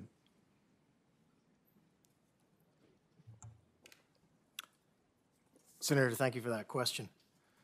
We are committed to the legislative intent to make rail safer. Norfolk Southern runs a safe railroad. And it's my commitment to improve that safety and make our safety culture the best in the industry. Just last year, derailments on Norfolk Southern were the lowest they had been in the last 10 years. And our personal injury rate is amongst the lowest in the industry. As you and I spoke about yesterday, we can always get better. And that is my intent, is to continue to invest and continue to improve. All right, thank you. Let me say, as a follow-up from Senator Fetterman, he'd like for me to ask you, if you don't support the bill in its entirety, are there specific provisions of the Bipartisan Rail Safety Act that Norfolk Southern could support?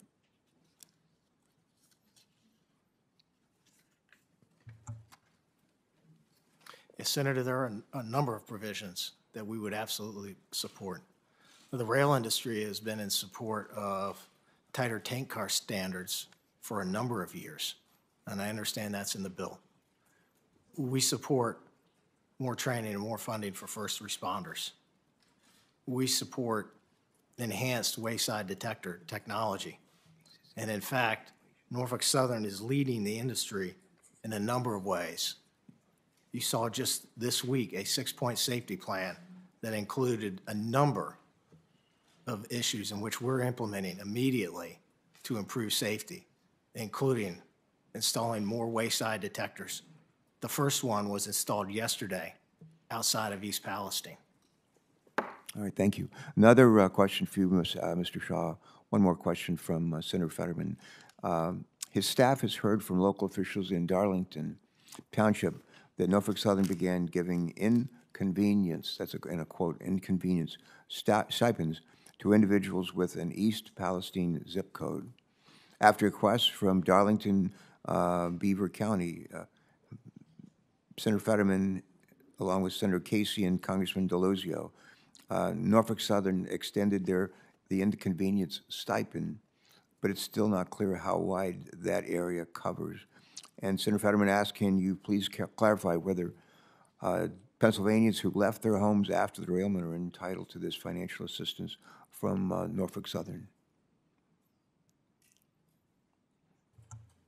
Yes, thank you for that question. I'm, again, terribly sorry for the impact and the disruption that this has had on the local communities. I am proud of the fact that Norfolk Southern had established a family assistance center within 24 hours of the derailment. And we've assisted well over 4,400 families, including families from Pennsylvania. And earlier this week, we announced a much more comprehensive package totaling $7.5 million for Pennsylvania. And again, sir, that's just a down payment. All right. A follow-up to that, Senator Fetterman says he believes they need more insight into how Norfolk Southern coordinated with Pennsylvania agencies in the immediate response to the derailment. And while the national attention has been focused on the Ohio side, this derailment occurred less than a mile from the Pennsylvania border. Pennsylvanians live directly downwind from the chemical release and burn. Question, Mr. Shaw, again, this is Senator Fetterman's question. Why weren't the Pennsylvania Emergency Management Agency and Pennsylvania Department of Environmental Protection contacted until hours after the derailment? And is there a process in place to notify the relevant state agencies when a derailment of train cars containing hazardous materials occurs? If so, why hasn't this process been followed in this instance?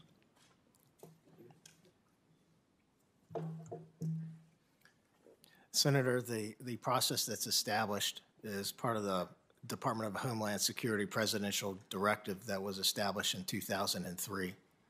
My understanding is Norfolk Southern immediately contacted the National Response Center, which then contacted applicable federal, state, and local authorities. All right. Now we're going to turn to Senator Mullen for his questions. Thank you, for those Chairman. responses. Thank you so much for being here. And I'm going to add to Senator Capito's question to Ms. Shaw, to Ms. Shore. I'm going to ask Mr. Shaw, would you speak to the fact that the waste is being disposed at a facility 17 miles from East Palestine? I'm sorry, Senator. Could you repeat the question? Well, we've got reports that East Liverpool in Ohio is receiving this waste from East Palestine that has been disposed of. Is that accurate? Senator, standing here today, I don't know if that's accurate as of this time. So do you know where the waste is going to then? It is, we're in the process of working with the EPA on a number of facilities. So we haven't identified where it's moving to yet. Senator, we're in the process of working with the EPA on a number of facilities that. I understand that. I get you're in the process, but we haven't identified a place for this to be removed to yet. Is that accurate? Senator, I want to make sure I give you the most accurate. I get that. Yeah, I'm just saying, is it accurate that we don't have a spot yet for it? Senator, we are moving some off-site. Where's it moving to? I'm happy to give you a list of those facilities. Could you do that for us, please? I appreciate that. Mr. Shaw, when the vent and burn process was being made, who made those decisions, and what was other considerations other than just burning it and letting the material burn off? Thank you for that question. The only consideration, Senator, was the safety and health of the community. And that decision was made by Unified Command under the direction of the incident commander. Who's that? The incident commander was Fire Chief Drabeck. Norfolk Southern was a part of Unified Command. So who owns the car? Who actually owned the rail car or the material in it? The rail car in question are tank cars, of which no railroad owns. Okay, were they considered in this decision making? Are they responsible for the content of it and the car itself, for the maintenance and the material in it? Isn't that correct? Senator, it's a privately owned rail car, and so the maintenance requirements for that rail car are between the rail car lessor and the customer, and those are private contracts. I'm not privy to. But they're responsible for the content and the car, correct? making sure it's operating properly? Yes, sir. Okay, were they considered in this decision-making? Considering it was their car, their design, their responsibility, were they part of that decision-making on being able to vent it and burn it? Senator, the customer provided input. Were they in the room when the decision was being made? Because I've received reports that they weren't, so they weren't in the room? No, sir. Not to my knowledge. I just seen that kind of hard to believe, that considering that it's their car, it's their responsibility, and they weren't even considered before this decision to vent and burn it in the middle of a town. Doesn't that seem like possibly a mistake there? Senator, Unified Command was focused solely on the health and safety of the community. Right. So the people that was in charge of the car should probably have a say in that to make sure we know the best way to dispose of it.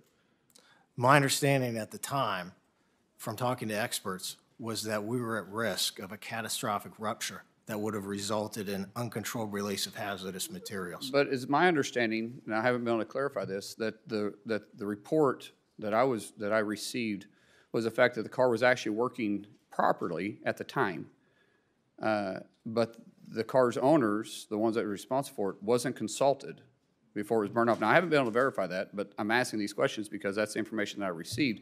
And if that's the case, I think that's an area for improvement. Wouldn't you consider that?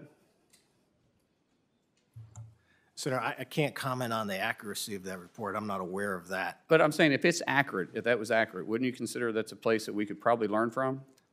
I think the primary concern was the health and the safety of the community. Sir, I get what you're saying, and I'm not trying to be disrespectful to you. But I'm saying is if all parties that's responsible for that car should have been part of that decision-making, and because I believe they would probably be saying that they would be concerned too. I think everybody in this room will say that we're concerned about the health and safety of others. That's a gimme. So there's no point in repeating that. I'm just saying, how can we learn from this going forward? If they weren't in the room during the decision-making, and yet it was their car, and the report may be accurate that the car was actually working functionally correctly, because those cars are designed for this kind of incident, that the option to vent and burn may not have been the best option if we didn't consider all other options first.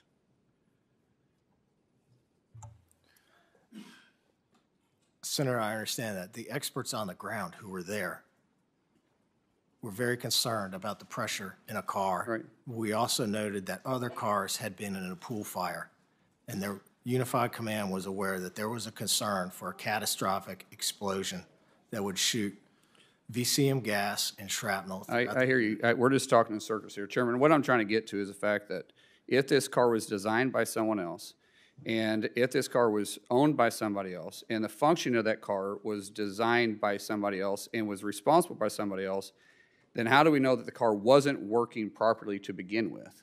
And that's a question that needs to be answered, because someone may need to be held responsible that made the decision to burn this off. Because some of this and a lot of this could have been prevented. With that, I'll yield back. All right. Thank you very much for those questions. And Senator Cardin, you're next. Thanks. Thanks for joining us, man. Well, First, Mr. Chairman and Ranking Member, thank you very much for scheduling this hearing. I want to thank all the witnesses that are at the table. And yes, I am very concerned that this was a preventable accident, preventable circumstance. The safety standards should have been able to deal with this. There needs to be full accountability. We need to make changes moving forward. We have concerns about corporate responsibility and decisions made at the corporate level. All that are areas that are of grave concern, I think, to every member of this committee. I represent the state of Maryland. The Ohio River may not flow through the state of Maryland, but its watershed does impact water in Maryland. So I'm interested, if I can, Mr. Harrison and Ms. Vogel, if I can get your understanding of how you're monitoring the quality of water as a result of this incident. What concerns me is that we have more extreme weather events that are occurring in our communities. And as you're doing your monitoring, what precautions are you taking for extreme weather events that are likely to occur and the impact that that could have, not just on Ohio and Pennsylvania, but perhaps even on Maryland, as it relates to water quality or even air quality. Thank you, Senator, for that question. I will speak to the work Orsenco has been doing to protect the Ohio River drinking water supply, and it really hinges on our great organics detection system, which is a number of scientific instruments, including 6 that are GC mass specs, which are very sophisticated instruments.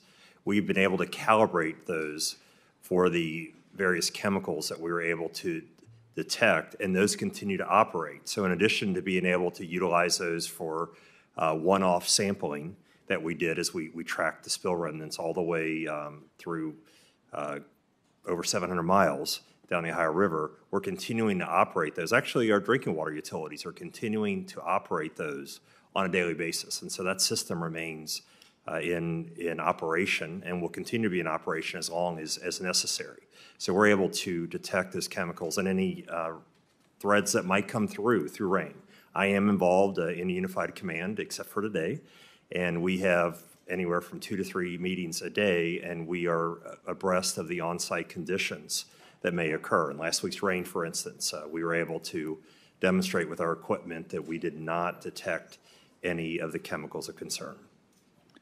And in regards to groundwater sources? We do not work in the groundwater arena. Our compact focuses on surface water. Ms. Vogel, can you add to this?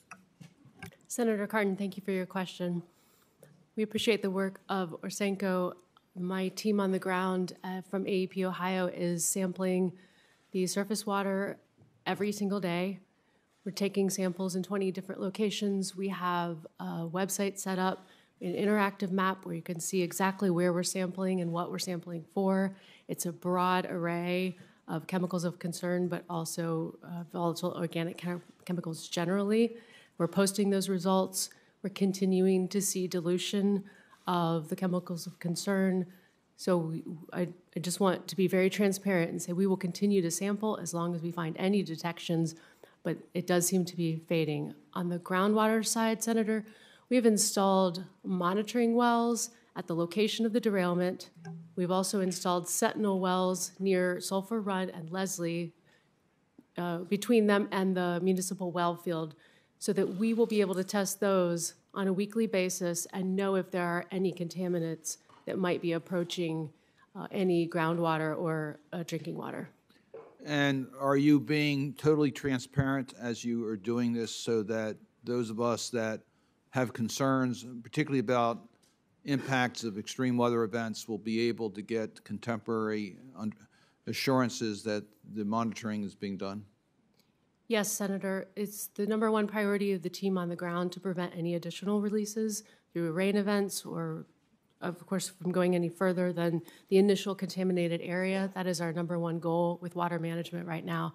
But in terms of transparency, we're posting full lab results the minute we get them. The governor's very committed to being transparent and providing all of the information that we have when we have it. Thank you. Thank you, Mr. Chairman. Yes, and thank you very much for joining us today. I was told that Senator Ricketts is next in line, and if you're ready, I yield to you. Thank you. Thanks for joining us. Thank you very much, Mr. Chairman. And thank you to all the panelists for joining us here today. And, of course, Nebraskans are praying for the people of East Palestine and this terrible tragedy. We've got a number of railroads that go across our state as well, and so we're praying for a good outcome here with regard to the cleanup. Ms. Shore, I'd like to address my first couple questions to you. I'm sure you agree that Americans deserve timely and helpful updates when it comes to an environmental catastrophe, right? Yeah. She nodded yes. Okay, great. And you agree that Americans should be confident when they return to their homes that they're safe to return to, right? Okay. So what are some of the things that the EPA has learned from with your response here that you would use to be able to improve going forward with regard to, you know, we've heard how the people of East Palestine are not believing what the government's saying. What can the EPA do, or what have you learned from this to be able to help for the next incident to be able to help the people of that community get the information, feels like it's safe to return to their homes? Thank you, Senator Ricketts. And first, let me say I bring greetings from your sister, Laura, who's been a longtime friend of mine back in Illinois. And to your question, we are still enmeshed in the cleanup of the derailment, and that's our primary focus. We need to clean up the site, get the contaminated waste out of there, and then focus on the longer-term remediation. There will be an after-action report, and we'll be able to drill in on what lessons we can learn and how we can do better. But right now, we need to clean up this site as safely and quickly as possible and ensure that the necessary safeguards are in place to protect human health and the environment. All right, thank you, Ms. Shore. Mr. Shaw, I'm going to ask you basically the same questions. So I'm sure you agree that Americans should have timely information when there's a catastrophe like this, right? Yes, sir. It's an emotional issue, and it was a devastating derailment for the folks of East Palestine. That's one of the reasons that we set up our Family Assistance Center within 24 hours and have served 4,400 families. We've also established a website, nsmakingitright.com. That's based on feedback that I've gotten from the community as I've walked around and talked to people. They want more information, sir. Yeah.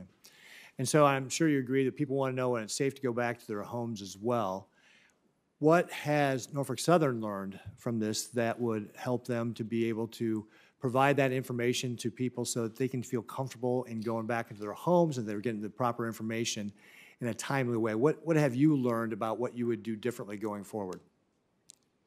You know, Senator, in the immediate aftermath of this derailment, we had air monitoring in place. We had water monitoring in place. We've been collaborating with the EPA. My understanding is all the tests have shown that the air is safe and the water is safe. Senator, to your point, when we set up our website, I asked the citizens of East Palestine for feedback. I asked them to tell me how we could make it better. And what they have asked for is information on that website on the results of those air tests and the water tests. And Senator, I've also made sure that we point folks to the results of the Ohio EPA and the federal EPA air and water tests. They're the experts, and we're here to support them. Mm-hmm. So is there anything in hindsight that you'd say, hey, we should have done this better when it comes to how we're communicating with the people of East Palestine?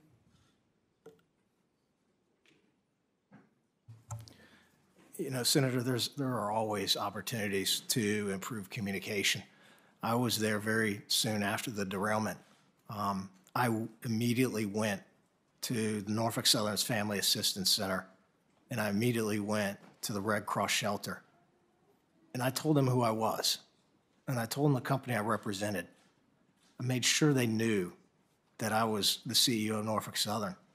And I also made sure that I asked if they were getting everything that they needed from Norfolk Southern. All right. Thank you very much, Mr. Shaw. I yield back. Thanks, Mr. And I think Senator Sanders, you're next. Thank you very much, Mr. Chairman. Let me thank the panel for being with us today. Mr. Shaw, you indicated in response to a question from the chairman that you, quote, "I'm committed to doing what's right," end quote. Well, I think all of us are committed to doing what's right, but the devil is in the details.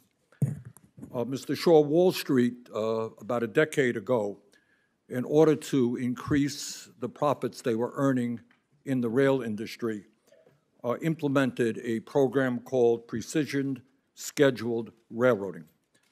The result of that is that Norfolk Southern reduced its workforce by almost 40% over 6 years. Meanwhile, in fact, Wall Street's goal was achieved.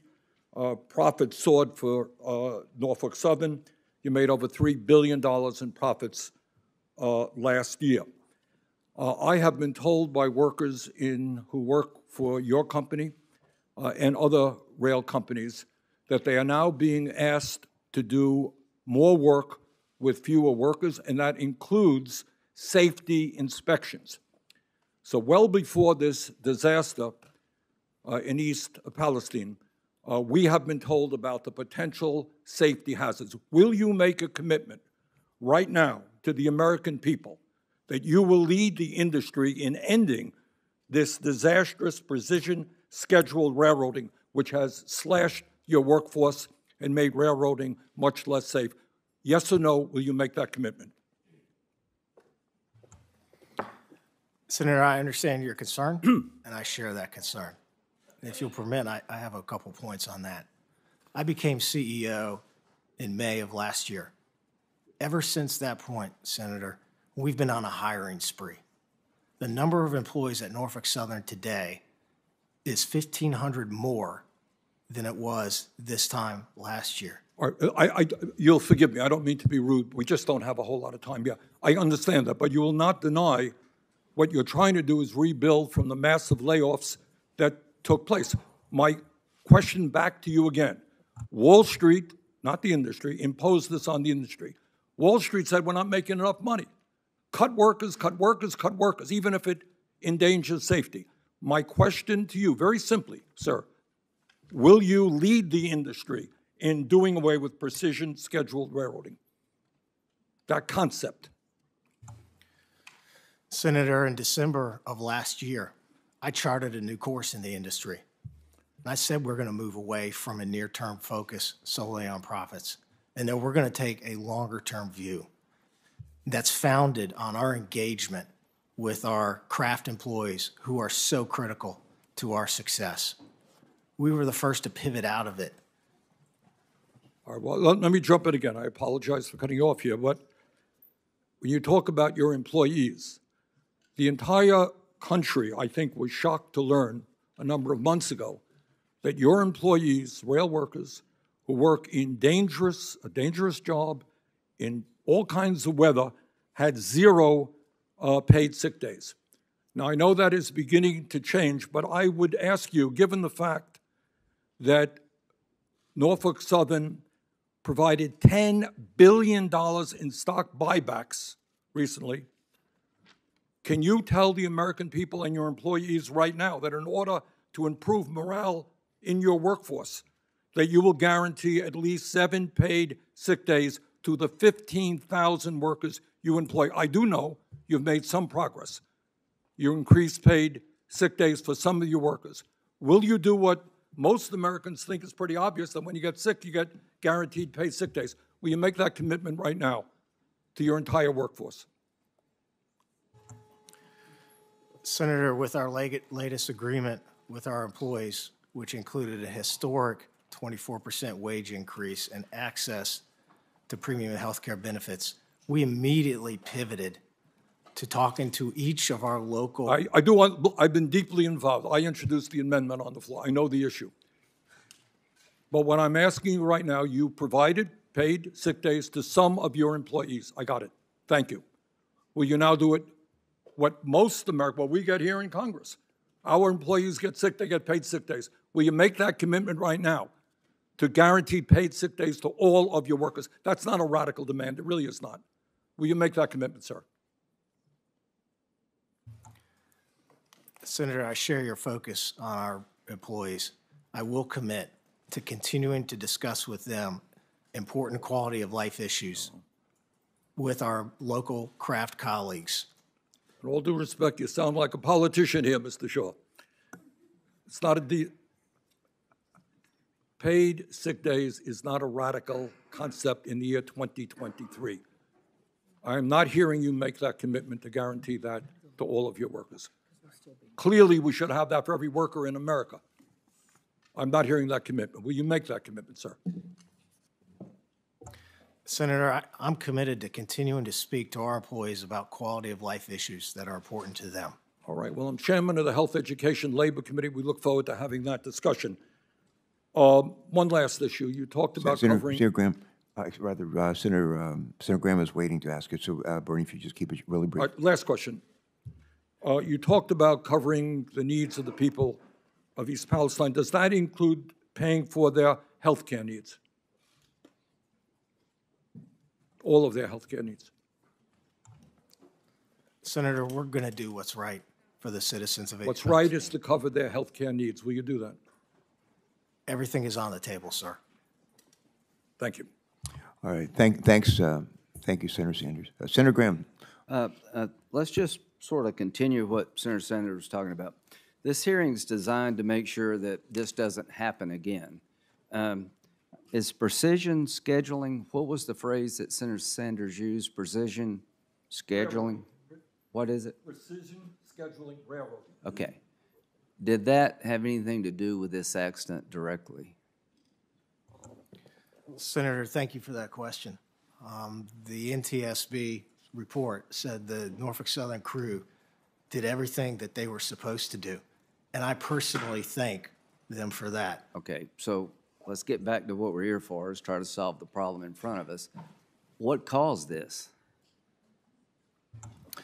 Senator, the NTSB report is still ongoing.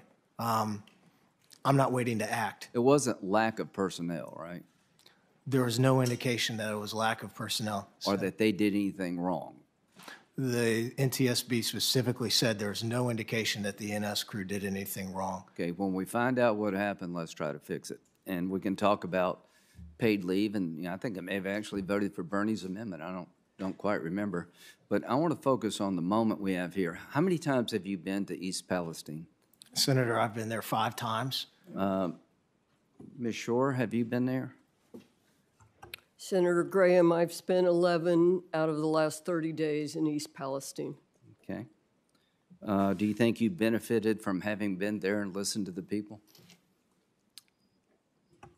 Very much so. What about you, Mr. Shaw? It's, yeah, it has really helped me. Yeah, it's good. I'm sorry? Yeah, it's good. That's a good Yes, answer. they are. Would you be willing to go to with President Biden if he chose to go there? Senator, I want Would you be willing to go with him if he asked you to go? Senator, I want to keep the politics. I'm not qualified. It's not a political question. The question is if the president asked you to go, would you go with him? I'll go with anybody who wants to go and help the community of East Palestine. Yeah, Ms. Shore, same for you? If I'm asked to go, I certainly will. Yeah, well, so I'm calling on the president to ask both of you, and go. What's the downside of talking to people about going through a big trauma? I'm not, him going there doesn't fix all of the problems, but I think it's a step in the right direction, and I just wish he would go there so we could all work to solve the problem. The more we know, maybe I should go there. The bottom line is, would either one of you have a problem living there full-time, given the condition on the ground? Do you feel it's safe to continue to reside in this town? Mr. Shaw? Senator, the EPA and the Ohio EPA have very high standards, and I trust their testing. And would you live there, given what you've seen? Yes, sir. Okay. I believe that the air is safe. I believe that the water is safe. There are hundreds of tests. Okay. There are millions of data points. Okay. They all point to the same thing. And I genuinely enjoy my conversations with the folks at East Palestine. Yeah, I'm sure they're traumatized, and every time somebody shows up, it's probably good. Ms. Shore, do you agree that it's a safe place to live? Senator Graham, science is EPA's North Star, and we follow the science. And I drunk the water there. I drink it every time I go to town. Okay. Because the scientific data shows that it's safe. Okay. As does the air. That's good. Ms. Vogel, you're from Ohio. Have you been there? I've been in East Palestine since February 3rd, with the exception of 5 days. Real dedicated effort here. Do you think you've been enriched by these visits? Has it helped you? Yes, Senator. Do you think you've learned more about the problem having talked to these people? Unquestionably. Would you have a problem living there now? I mostly do. You do have a problem living there? I mostly live there. Okay, Senator. but so you're okay? Yes, sir. Okay. My team and I have been there. Okay, good. Well, the so last month. let's do what we can to make sure it's safe to live there. Let's make sure that we help these people. If they have medical needs, let's meet them. And let's find out what happened and try to fix it the best we can. Does that make sense to everybody on this panel? Okay. So whether or not we need to change overtime laws, we'll talk about that. But what I want to do is make sure that this committee understands that if you live there, everybody here believes it's safe to live there. I feel better about that. That the railroad company, the people operating the train, are not accused of being at fault. So let's find out what happened and fix it. And again, you have two senators from Ohio. They're putting together a product. I want to help them the best we can. And I'll just end where I began. I think the president would serve himself and the country well to go there. So please go. So, Graham, is that it? Is that it for you, my friend? All right, thank you. All righty. Before I turn to Senator Whitehouse for his questions, let me ask unanimous consent to enter into the record various materials detailing Biden administration's focus on safety and negligence to the community. We've heard allegations that the Biden administration is sacrificing safety. That's simply not consistent with what has happened in East Palestine or the Biden administration's numerous efforts to improve safety both before and since the accident. I want to ask unanimous consent to submit for the record various materials detailing the Environmental Protection Agency's immediate and ongoing response to the accident, as well as a document describing the Department of Transportation's immediate response to the accident, including the pipeline and hazardous materials safety administration activities, and a document showing concrete steps to strengthen rail and hazardous material safety that Secretary Buttigieg has directed the Department of Transportation to take since the derailment, and EPA's proposed rule to strengthen hazardous material management and accident prevention under the risk management program. And last but not least, I'd also note that President Biden called the Ohio and Pennsylvania governors in the first 48 hours offering assistance. Without objection, Mr. Chairman, so ordered. while we're in unanimous consent mode, may I ask unanimous consent to add to what you've asked two articles, one titled Ohio Train Derailment as a Reminder of Plastics Dangers, another entitled This Deadly Chemical Should Be Banned, and then a pair of articles related to the contractor that has been hired by Norfolk Southern, one entitled Oil Companies Rely on Controversial Firm to Rebut Colorado Health Study, and another entitled The Checkered Past of the Contractor Monitoring the Air in East Palestine, and that would be supplemented by a letter from our new colleague, Peter Welch, back in his days as a House member responding to the oil spill, expressing concerns about this company, CTEH. If I could add those to your list of UCs, that'd be helpful. Is there objection? Hearing none, so ordered. Next, Senator Whitehouse, I think you are recognized for questions. Great. Thank you. Mr. Shaw, the news is reporting that there's just been a significant derailment in Alabama of one of your trains. I certainly hope that all of your team and anybody in the vicinity is safe and well. You may need to look into that. But I wanted to mention that. I'm interested in my questions in the extent to which politics has played a role in this situation. In 2015, the federal government issued a new regulation requiring trains like yours that carry certain dangerous substances to be equipped with electronic brakes. Along with other industry stakeholders, Norfolk Southern stated that the regulation was, quote, not in the public interest, and the industry successfully got the regulation watered down. Just 3 years later, the Trump administration fully repealed the regulation. And I will ask you a question for the record for your attorneys and staff to reply to about for all communications between your company and your trade association with the Trump administration relative to that repeal. You don't have to respond now. That's just a coming attraction through our QFR process. I also note that since 2002, the rail industry has spent more than $650 million on federal lobbying, with another $60 million spent on state lobbying. The five largest spenders were the Association of American Railroads, your major trade group, BNSF Railway, CSX Corporation, Union Pacific Corporation, and you can answer for me, who was the fifth big spender? I'll give you a hint. It's Norfolk Southern. Do you know how much it was that Norfolk Southern spent on lobbying during that period? No, sir, I don't. Okay. For the record, $69 million. Norfolk Southern lobbies through the National Association of Manufacturers as well.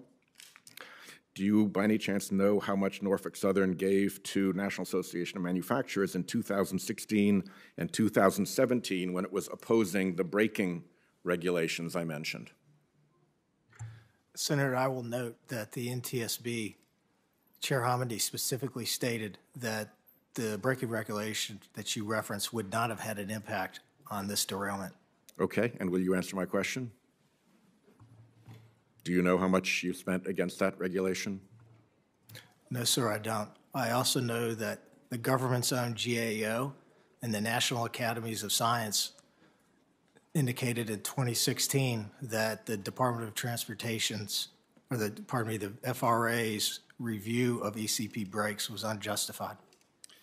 I will ask you a question for the record that the information for 2016 and 2017 that you have reported for later years in your climate lobbying report be provided to the committee, and equivalent to what you already provide, but looking back to those years when this was at issue.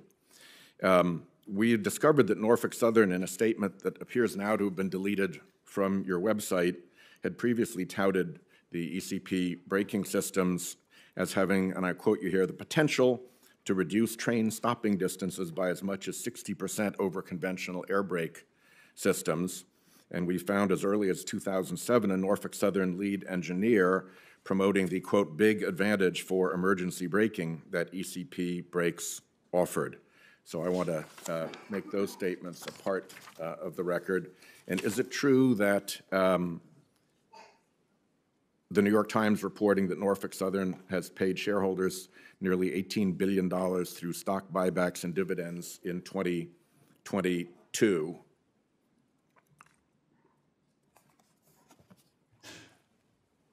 The New York Times is reporting what, sir? That Norfolk Southern paid its shareholders nearly $18 billion through stock buybacks and dividends in 2022.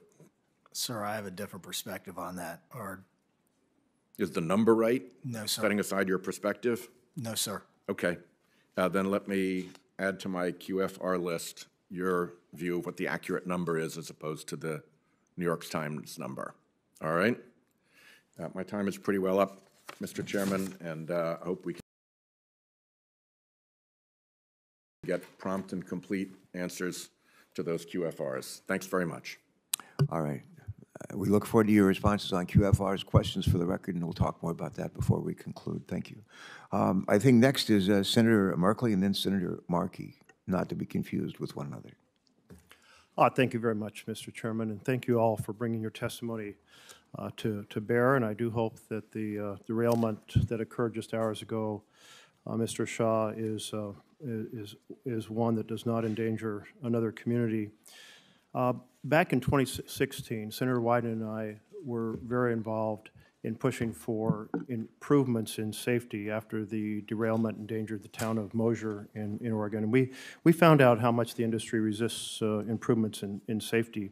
That following year, Norfolk Southern was invited to participate in a conversation with the administration, and they submitted a 23-page submission of rules and federal guidance of things that they wanted safety regulations to be removed.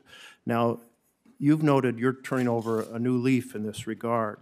So can we count on you and your team of lobbyists to push for safety improvements rather than lobbying against those improvements? Yes, Senator, I share your concern and your focus. I don't share my concern. I just want to know, will your team lobby for safety improvements rather than against them? Senator, we will continue to follow science. We will continue to follow data. There are actually a number of areas in which we have invested in safety systems well above government regulation. I'll ask you to submit that for the record. I just really thought when you said turn over a new leaf that I thought you were saying you were going to now support safety regulations. I'm sorry you can't tell this crowd here today that would like to hear that is the case.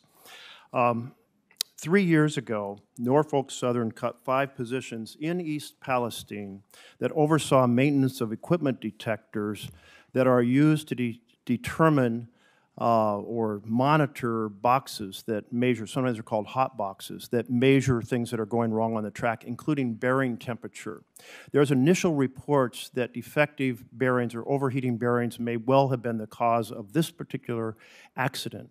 Will you pledge today to quit eliminating positions and sensors that oversee track conditions, like removing the folks who monitor the hot boxes, and instead add and support those monitors so that when there is something like an overheating bearing, it gets detected and the train gets stopped rather than crashing or derailing? Senator, the NTSB report indicated that all of the hot box detectors were working as designed. And earlier this week, we announced that we are adding approximately 200 hot box detectors to our network. We already have amongst the lowest spacing between hot box detectors in the industry, and we already have amongst the lowest thresholds. I'm delighted to hear that you're adding those back. Thank you. It's also important to recognize those boxes actually have to be monitored, and it's the 5 positions for monitoring them that were eliminated. So I hope in response to the committee, you'll also be able to note how those are being monitored and how that monitoring can be improved. My last question here is that in 2021, your company did $3.1 billion of stock buybacks, and in 2022, $3.4 billion of stock buybacks. And as of December, had another $7.5 billion available to do additional stock backs under the $10 billion stock back plan. That's quite impressive numbers for any American company. It indicates massive profits. Will you pledge today that you will do no more stock buybacks until a raft of safety measures have been completed to reduce the risk of derailments and crashes in the future? Senator, I will commit to continuing to invest in safety.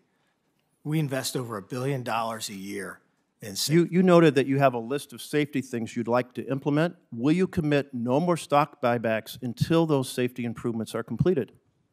Senator, I will commit to continuing to invest in safety. And you've seen over time the number of derailments, hazardous material releases, and personal injuries has declined. There's always more that we will do, and I am committed to having the best safety culture in the industry. You're coming here with 3 derailments within 3 months, and the average in the industry is 1 per month for the entire industry. So congratulations on maybe some good luck over a few years, but at this moment, your team is the team that has the most derailments in the last 3 months.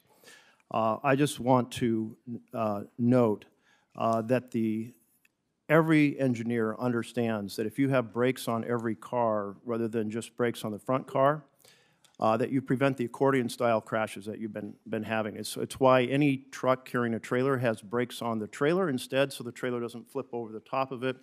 The industry has absolutely resisted these, trying to deploy their lobbyists to counter every single report about having those multiple brake systems. I understand that it's complicated, because as you noted, you don't own the cars. That makes having these coordinated brake systems. But listen, if we can put people on the moon, we can put brakes on every train car. This is really the single most significant safety factor that could be pursued, and I really hope that you and your company and your industry will take and start taking seriously safety, which we have not seen to this point. Senator, I take safety very seriously, and there are brakes on every car. I can assure you of that. Well, I hope you support the coordinated pneumatic electronically controlled system that you've been fighting against for years. Senator Markey. Thank you, Mr. Chairman, very much. The East Palestine train derailment was not preordained. It was preventable. It was a disaster waiting to happen. Corporate greed, outdated railway safety regulations, lax hazardous material standards were all the fuel on a toxic fire that was ready to combust. This was something that was preordained and known about because of all of the rail accidents that happen every year in our country. And unfortunately, innocent, hardworking, working families in Ohio and Pennsylvania were the ones that got harmed by this. Those families were upended, their lives have been changed, doctor bills, veterinarian bills, saw the values of their homes plummet overnight and stayed up late worrying about what this means for their health and the health of their young children in the future. These are real harms. So am I right, Mr. Shaw, that last year the stock buybacks by Norfolk Southern was $3.4 billion? Is that correct? Yes, sir, that's directionally correct. Am I correct, Mr. Shaw, that last year Norfolk Southern made $3.3 billion in profits? Yes, sir. And last year we invested over $1 billion in safety. And last year our accident rate, our number of accidents was the lowest it had been in the last 10 years. Our safety stats, Senator, continue to improve. And I am committed to making Norfolk Southern safety culture the best in the industry. Well, you're not having a good month. You're not having a good month. And it seems like every week there's another accident that Norfolk Southern is a part of in our country. So you may think that you've put in enough, okay? But the facts are saying just the opposite in terms of what is happening.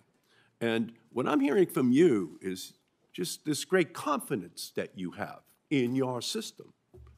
But I'll tell you this, Mr. Shaw. Overconfidence breeds complacency, and complacency breeds disaster.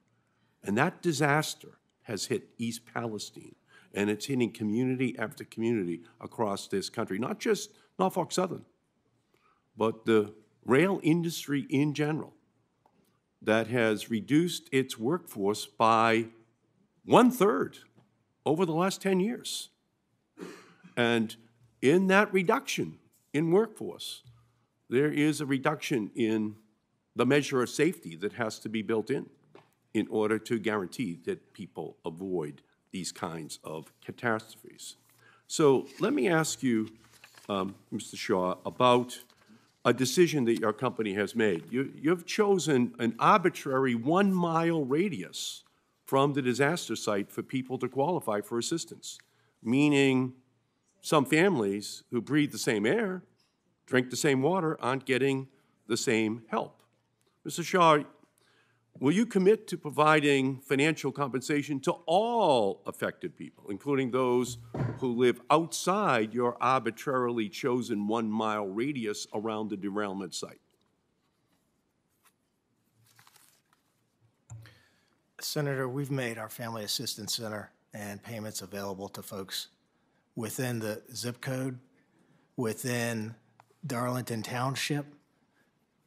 We've committed. Will you commit to helping those people outside of the 1-mile radius? That's my question. Yes or no?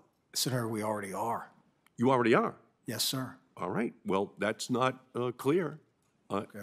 Will you commit to compensating affected homeowners for their diminished property values?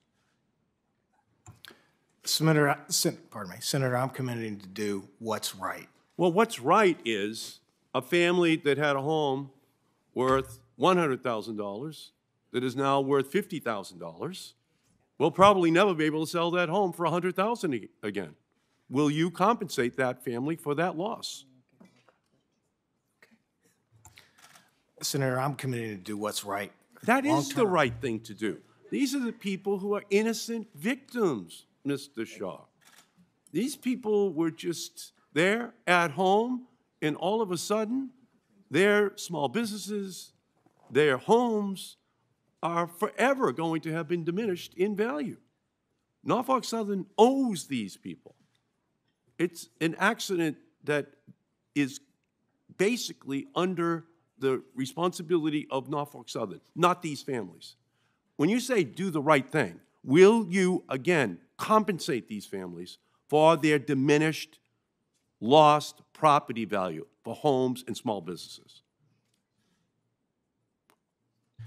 Senator, we've already committed $21 million, and that's a down payment. That is a down payment. Will you commit to ensuring that these families, these innocent families, do not lose their life savings in their homes and small businesses? The right thing to do is to say, yes, we will.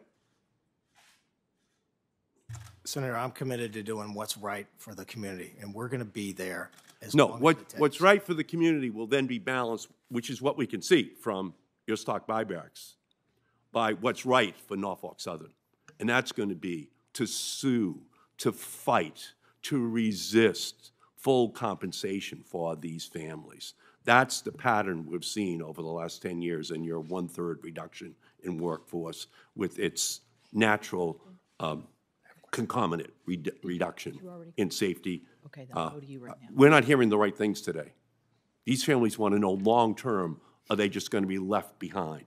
Once the cameras move on, once the national attention dies down, you know, where will these families be?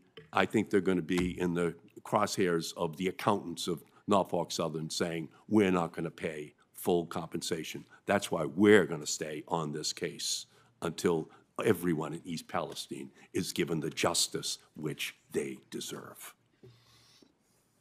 We have Senator Padilla is up next.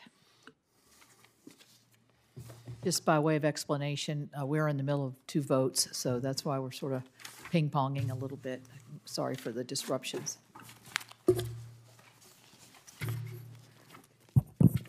Thank you, Madam Chair. I understand while I stepped away for the votes you just referenced, there's been additional questions about the stock buybacks, which I may have some follow-up on, as well as follow-up to the precision scheduled railroading that I know Senator Sanders, Senator Graham, among others, have raised. But let me actually ask a question of Ms. Shore.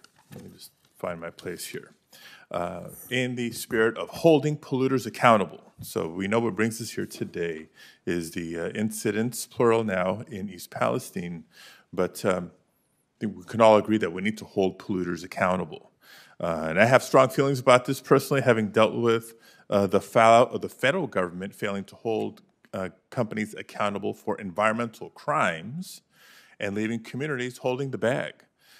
So aside from the loosening of regulations, which we need to discuss and debate, part of the conversation for the rail incident in East Palestine, I want to bring attention to a case in my hometown of Los Angeles. Under the Trump administration, the EPA, your predecessors, the agency you're part of leading, along with the Department of Justice under the Trump administration, supported a bankruptcy plan that let the corporate polluter known as Exide evade criminal liability and responsibility to clean up decades of toxic dumping, and as a result left California taxpayers on the hook for the largest environmental cleanup in our state's history. So my question, Ms. Shore, is how will the EPA ensure that what happened during the Trump administration, what they inflicted on the Los Angeles communities surrounding the Exide plant, isn't repeated in East Palestine? Thank you, Senator Padilla.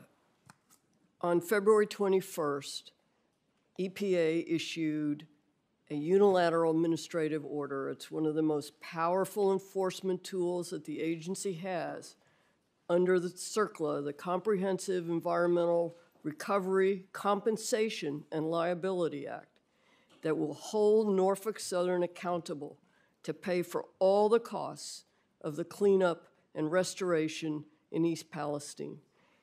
If the company doesn't comply with EPA's order, then EPA can step in, continue the work so there's no disruption in the essential cleanup, and assess 3 times the costs as penalties. It's a tool that EPA has used effectively in the past, and we will be vigorous about holding the company accountable. Okay, thank you, because again, we saw what I would consider a worst case study, not a best case study, when these settlements completely leave polluters off the hook for the damage that they've taken. I know that was a prior administration. Policies have changed under the current administration. We're working to embed that environmental justice lens as well, not just at EPA, but within the Department of Justice, and hope to make it permanent. Want to come back to Mr. Shaw here for a few questions on, as it pertains to your workforce, inspections, and maintenance. You recently announced that Norfolk Southern would be deploying more wayside detection and hotbox detector technologies as part of the safety plan. And I apologize if this is a little bit redundant with the questions that have come up prior in the hearing, but I think I have some specifics I want to get to. From what I understand, the company has also reduced its workforce by nearly 40% since 2015. According to your own data reported to the Surface Transportation Board, the number of employees assigned to maintenance of equipment and stores has decreased by 60% over the past decade. Your data. Given what's happened, is Norfolk Southern now going to hire the additional signal workers necessary to maintain and inspect these systems that you're relying on to improve safety?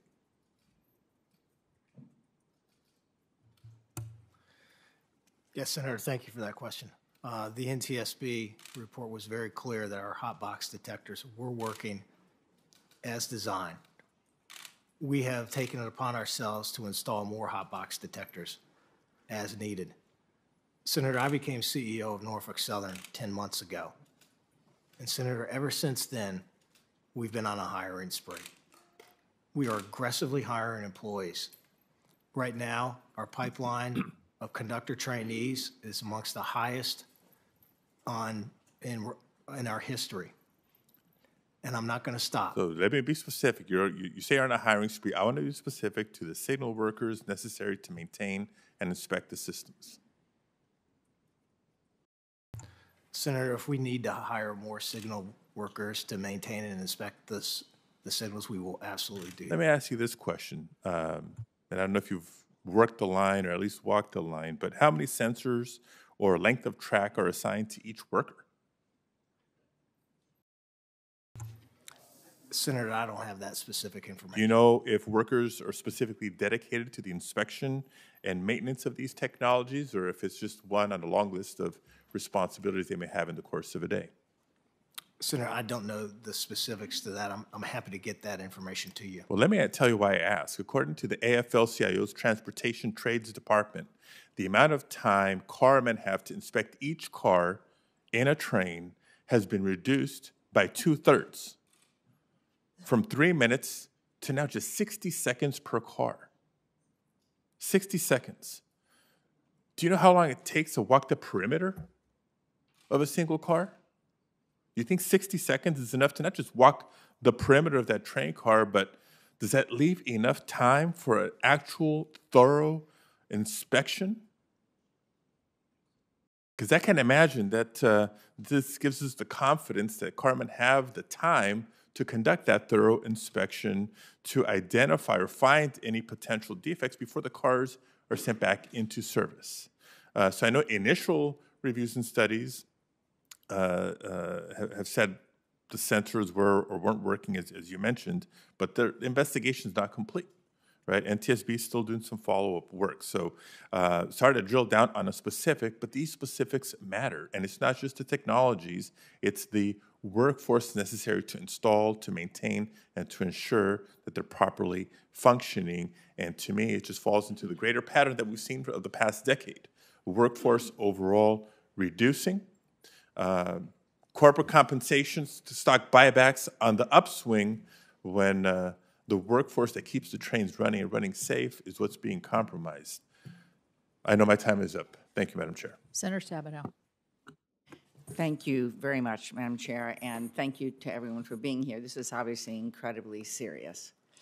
Mr. Shaw, Norfolk Southern's lack of transparent communication with impacted states, I'm specifically thinking of Michigan now, during the cleanup process concerns me. Do you think it was acceptable that the company started moving toxic waste from East Palestine to Michigan without notifying Michigan officials?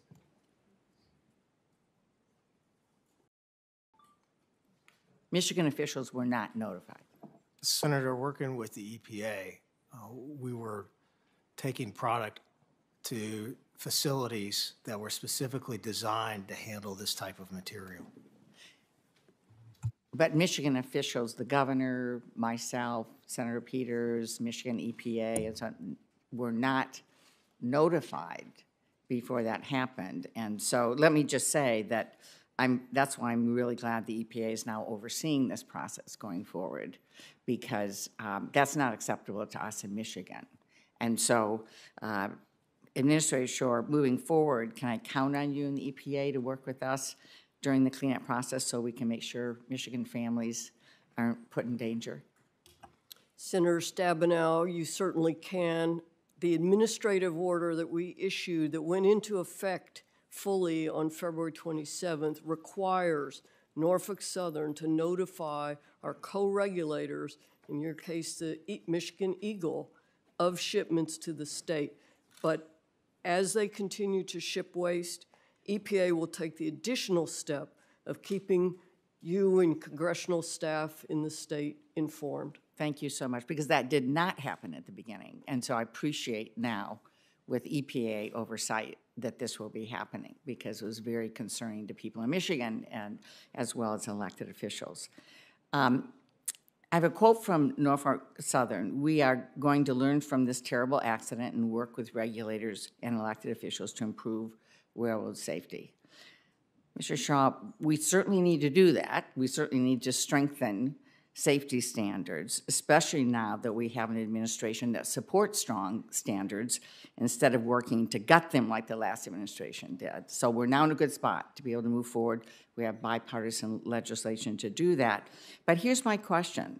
When you tell us the company is ready to learn from this, I'd feel better if this wasn't the 20th time since 2015 that the company has had a derailment result in a chemical release. And it's my understanding that the 21st incident almost happened in Van Buren Township in Michigan just 2 weeks after East Palestine. So my question is, great that you're saying you're going to learn from number 20. What did you learn from number 19? What did you learn from number 1 or number 5 or number 10 or number 15? What safety measures have you implemented since this was the 20th time since 2015 that there has been a derailment resulting in a chemical release?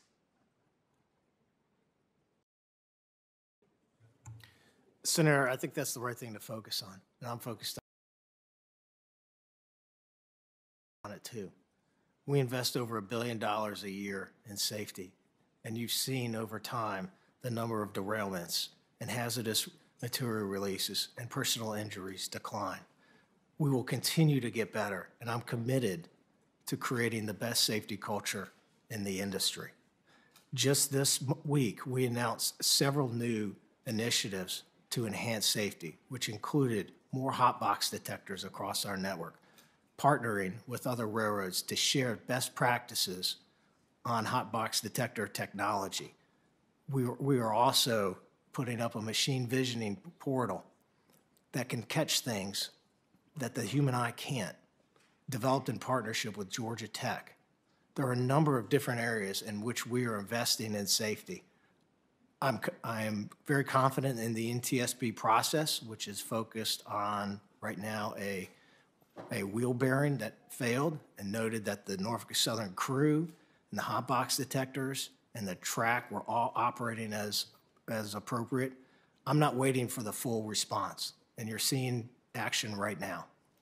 I appreciate that. I think it's probably hard for families and businesses in East Palestine to hear this, though, when if that had been done in response to number 18 in the derailments, or number 15, or number 4, or any of those, we wouldn't have had number 20, which is what's happening to the community right now. And my heart goes out to them and what they're having to deal with, and frankly, having had these different but similar situations with toxic substance in Michigan and so on, this is going to take a long time for them to be able to recover. And so this is number 20. I don't want number 21 in Michigan or any place else for that matter. And we've talked a lot about the investments that you're looking at and making in the community, which you need to do legally, morally, ethically, in every which way. But I also hope that you're looking at taking another look at stock buybacks of the future. I know you've done $6.5 billion already in the last 2 years, and there was $7.5 billion supposedly coming up. It'd be a better use of that money if, in fact, you were investing in aggressive, responsible safety measures and making this community and any other community whole. Thank you. Thank you, Senator Stabenow. I've got a couple of questions, and then Senator Capito is going to ask some questions, and then we'll probably go to a closing statement. But last August, EPA proposed, this would be a question, I think, for Administrator Shaw and for Mr. Shaw, for both of you. But last August, the EPA proposed to amend its regulations for the risk management program, as you probably know, which is an important program to help businesses avoid and address hazardous chemical accidents. EPA's proposed changes would improve the accident prevention program, enhance emergency preparedness, and increase public availability of chemical hazard information. The goals of these changes is to improve public awareness, and to improve preparedness, and to improve safety. However, the Association of American Railroads, I'm told, of which Norfolk Southern is a member, submitted comments to EPA expressing concern about the proposed changes. Those comments assert that the safety requirements that EPA proposed would, this is a quote, have limited use, close quote.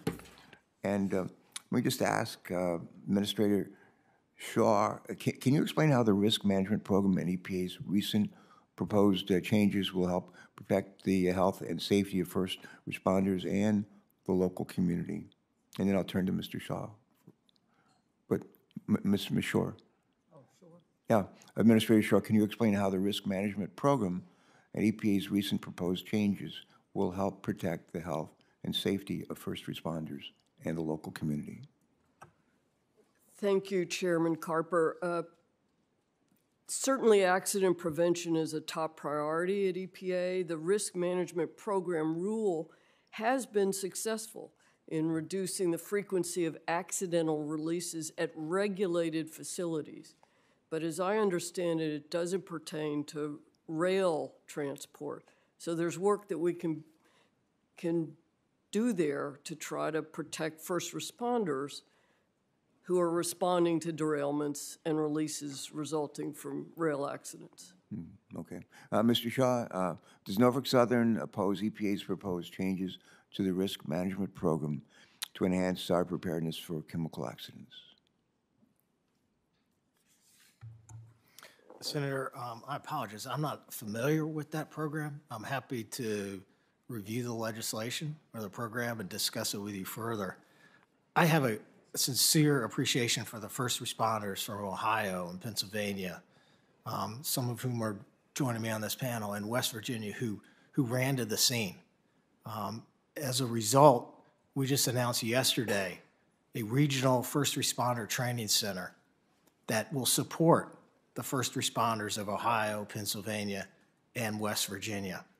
And every year, we train approximately 5,000 first responders. And so we are committed. Is that in the states in which you operate? Yes, sir. No. Okay.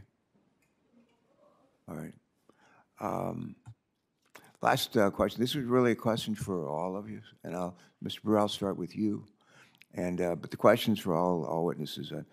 My colleagues, including certainly a ranking member, have heard me say that in adversity lies opportunity. That's Einstein, pretty smart guy. Most people remember Einstein for saying the definition of insanity is to do the same thing over and over again and expect a different result. That might be pertinent here today as well. But I always believe that in adversity lies opportunity, and that's the way I approach life, and I think it's the way a lot of us approach life. But the this environmental tragedy creates not just tragedy and heartbreak, real heartache for a whole lot of people, but it also creates some opportunity for us to examine not only what went wrong in on the heels of this derailment, but also to look at some of the moments where things went right, And I'm going to ask each of you, and Mr. Brewer, I just want to start with you, to just very briefly speak to something you believe has gone well, and while working together across many entities to navigate the response to this environmental disaster. Can you give us an example or two of what you thought went particularly well? Sure. I think relationships we have with everyone up here, the other responders, was positive. Initially, we had good relationships, good communications with as I said, the boots on the ground. It may not be that way whenever the boss has gone on scene, and I said that. But and as Mr. Shaw said, training, collaborative training from the railroads is something that positive will come out of this, I think. All right, good. Mr. Harrison, same question. Share with us something you think has gone well and needs to be lifted up. Go ahead. For Sanko, the success of our partnership investment in planning, building the organic detection system, training our staff, this was not a unique response. We get several hundred reports of potential spills a year from the National Response Center. So we have been doing this for decades, and so having the ability to put that in place, I think, has been very positive, and also just to demonstrate how our team and our system and our partnership works. All right, thanks. Ms. Vogel, same question, please. Chairman, the mayor of East Palestine and the fire chief have really done such an exceptional job representing their community, protecting their community, connecting their community with people who can provide scientific answers. They've done such an incredible job refuting misinformation that's out there, that we're getting people connected with the scientists either at Ohio EPA or US EPA, and I do think that's an example of something that has gone very well. All right, good, thank you. Sure. Chairman Carper, I think what has been remarkable, though it should be standard, about the response to this disaster in East Palestine is the way local, state, federal agencies have worked collaboratively together, that it's not been about politics but about people. You've seen Democrats standing with Republicans. President Biden was on the phone to Governor DeWine saying, whatever federal resources are needed, they will be there for you. He did the same with Governor Shapiro of Pennsylvania. You saw Administrator Regan standing to announce the order with Governor DeWine and Governor Shapiro, with Congressman Bill Johnson and Congressman DeLucio, and so many others. I think that collaboration focused on getting this cleaned up has been quite remarkable. Yeah, good. Thanks for those. Mr. Shaw, same question, please. Thank you for the question, Senator. I've been really clear that I'm focused on the environmental cleanup and helping East Palestine thrive. The things that have gone really well have been the coordination and the collaboration that we've received from the folks at this table. And I've made a personal commitment to Secretary Buttigieg and Governor DeWine and Mayor Conaway and Fire Chief Drebeck and Governor Shapiro and Administrator Regan that we're going to do everything it takes. I have a genuine affection for the folks of East Palestine, which I know several of my peers on this panel do as well. And when you walk around town, you're starting to see these yard signs pop up. And the yard signs say, "We are East Palestine." And it goes on to say, "Welcome to America's greatest comeback story." And Senator, I want to make sure that that happens. Yeah, we have a great opportunity here if we can collaborate and work together to lift, not just to lift up, not just to address the immediate problems and crisis, but actually to empower the people of East Palestine and the communities around them, to empower them. And I think that's a good thing that can come out of this. Senator Capito, thanks so much for your work on this. Thanks. Thank you. And I think it's, in my opening statement, I said we need to find out what went right and what went wrong. So I really appreciate the comments of what went right. I'm going to go back to the other side. I'm still very disturbed about the communication issue because we've seen it already in the panel. Ms. Vogel said initially there were some,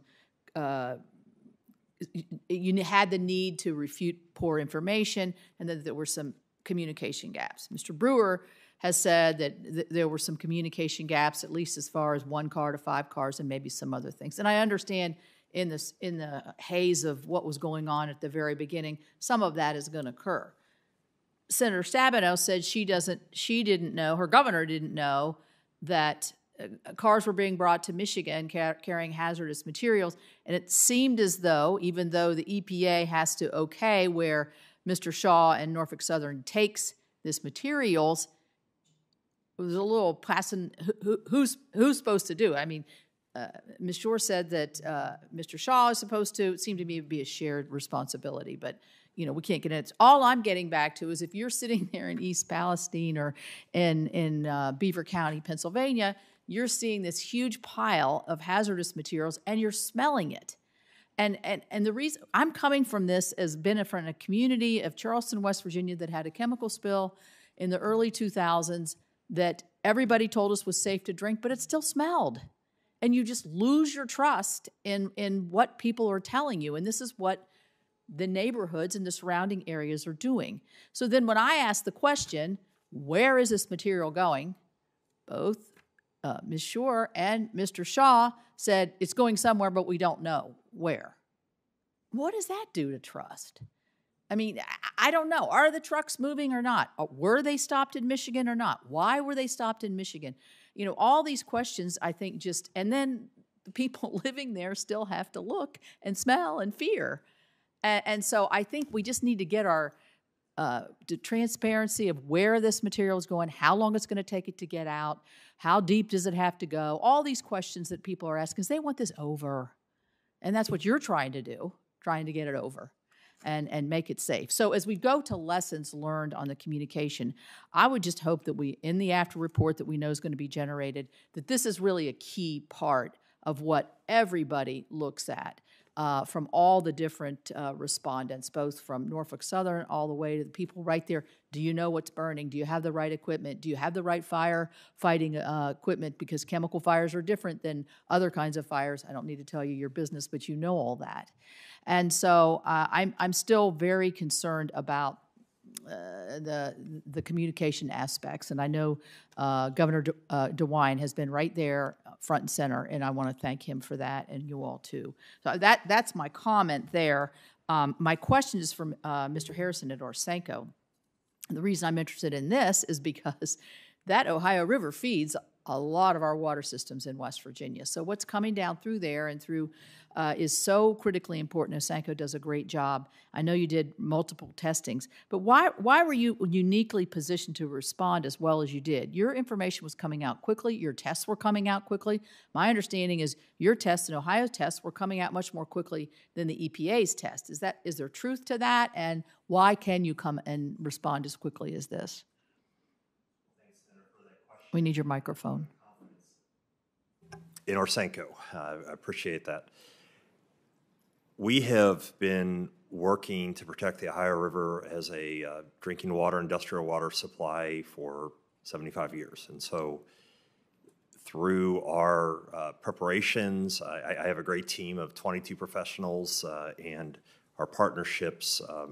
We've been doing this for decades. And so as we work with the drinking water utilities, we have a partner, Greater Cincinnati Water Works, that ran companion testing with us. So we had results that we could put on our website that went through proper QA/QC very quickly. We had the encouragement of Governor DeWine and Director Vogel to get that up there as soon as possible. And so we've been doing that. We've been able to show a map of where the sampling is occurring, and we've been able to update that as we get new results from Greater Cincinnati Water Works. And then we also have our screening data. So this is something that we prepare for. We work closely with our 30 drinking water utilities, our state agencies. And so although this is certainly a challenge, we respond and work through numerous spills. And so this is through preparation. Does anybody want to comment on my communication tirade I just had?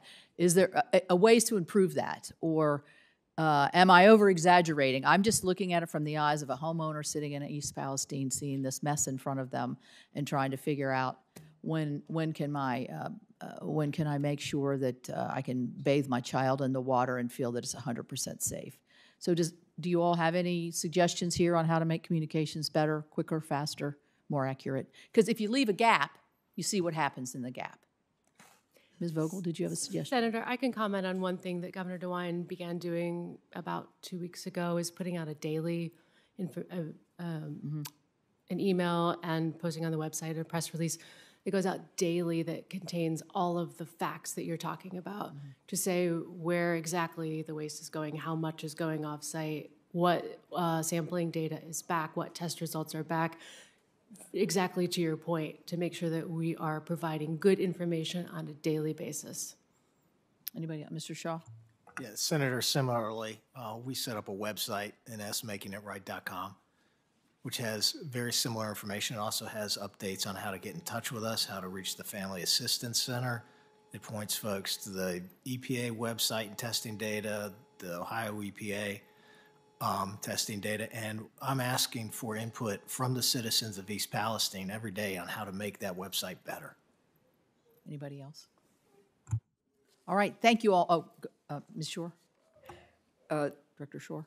Ranking Member Capito, I just want to add that under the order, Norfolk Southern submitted a very comprehensive work plan to the Unified Command late Monday evening. It's being reviewed, and I've asked our team on the ground to issue weekly notices of here's the work plan for the week. Here's what you can expect to be done as residents.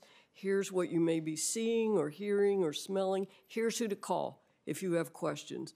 And going forward, we will have that weekly work plan available so residents in the community know what to expect. So I guess what I'm gleaning from this, and then I'll stop, Mr. Chair, is maybe these daily progressions of what's going on should, try to start as close to day one as possible, so you don't have these gaps in communications and misunderstandings and all of that. But I appreciate all of you coming. Thank you for what you're doing for the great citizens of Ohio and Pennsylvania, and we're right in there, right in between. So we appreciate that. Thank you. Let me just say, Senator Capito, how much I appreciate your work on this. I want to thank your staff. This has been very much a team effort, and I want to thank the majority staff as well. One is sitting to my right, the other is sitting to my left, but they're really a team, and I'm proud of that teamwork, and we're stronger together. I want to ask a question, if I can, Mr. Shaw, if I can. My staff just handed me some information about a Norfolk Southern train that we heard about just a little bit ago today. Derailed in Calhoun County, Alabama. There are 30 train cars on the train. All were empty. Fortunately, the local sheriff was reported there are no injuries, there are no property damage. And so that's a good news, bad news story. But I spent a lot of my life in the Navy and airplanes and thought a lot about safety. And my wife worked for DuPont for many years, and she was very much involved with the safety company, as you may know, and she thought a great deal about safety. When you look, and I might have this wrong, but we had the disaster at East Palestine around February 3rd. We had Springfield, Ohio,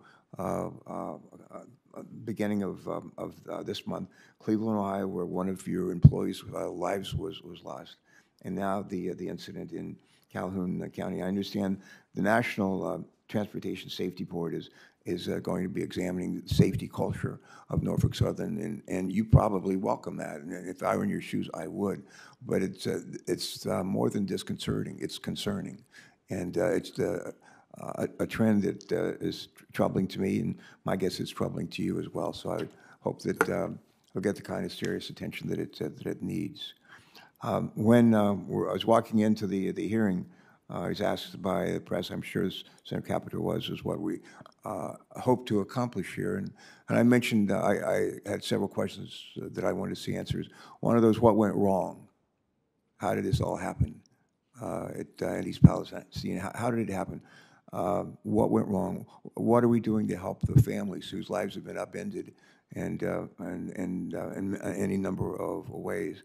And the other question that I mentioned coming into the hearing was, how can we reduce the likelihood that similar disasters like this will happen again in Ohio or Pennsylvania or Delaware or West Virginia?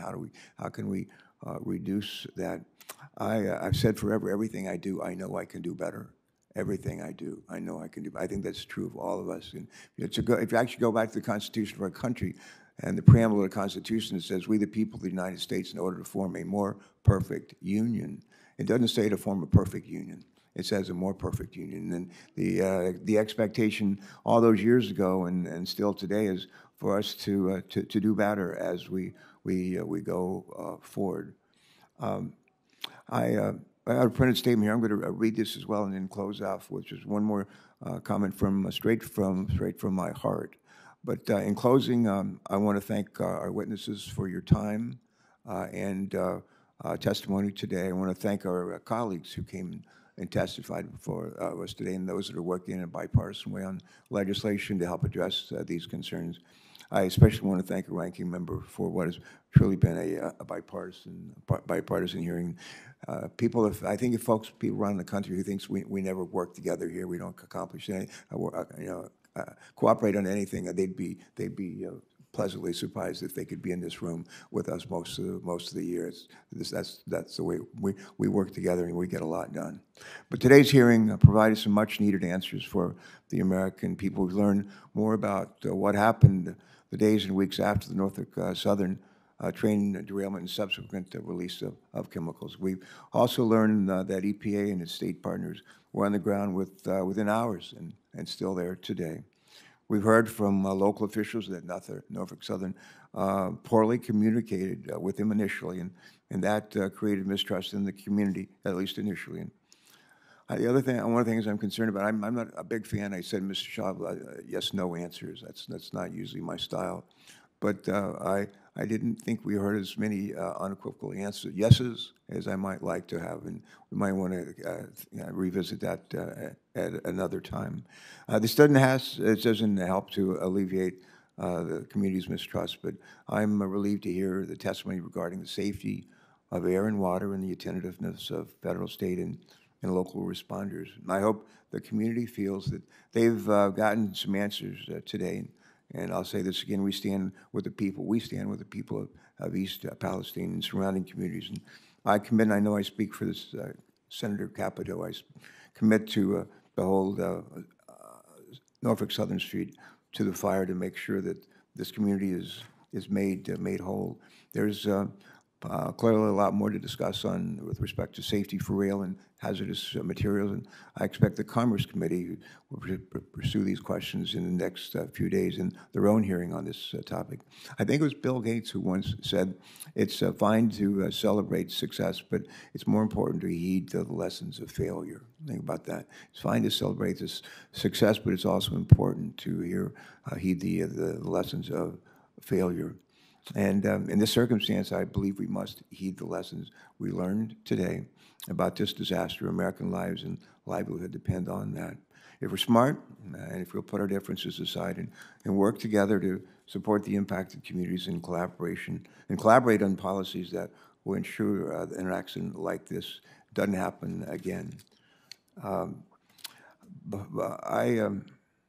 Before we address, I need to do a little bit of housekeeping. I just ask unanimous consent to submit into the record some materials related to today's hearing. They include the letter from the governor of Pennsylvania, who I talked with over the weekend, and I referenced that in that letter earlier, but articles and also independent analyses related to the accident. Senators are going to be allowed to submit written questions, we call them QFRs, questions for the record, through the close of business on Thursday, March 23rd, and we'll compile those questions and send them to our witnesses, to all of you, and we'll ask that you reply by Thursday, April the 6th.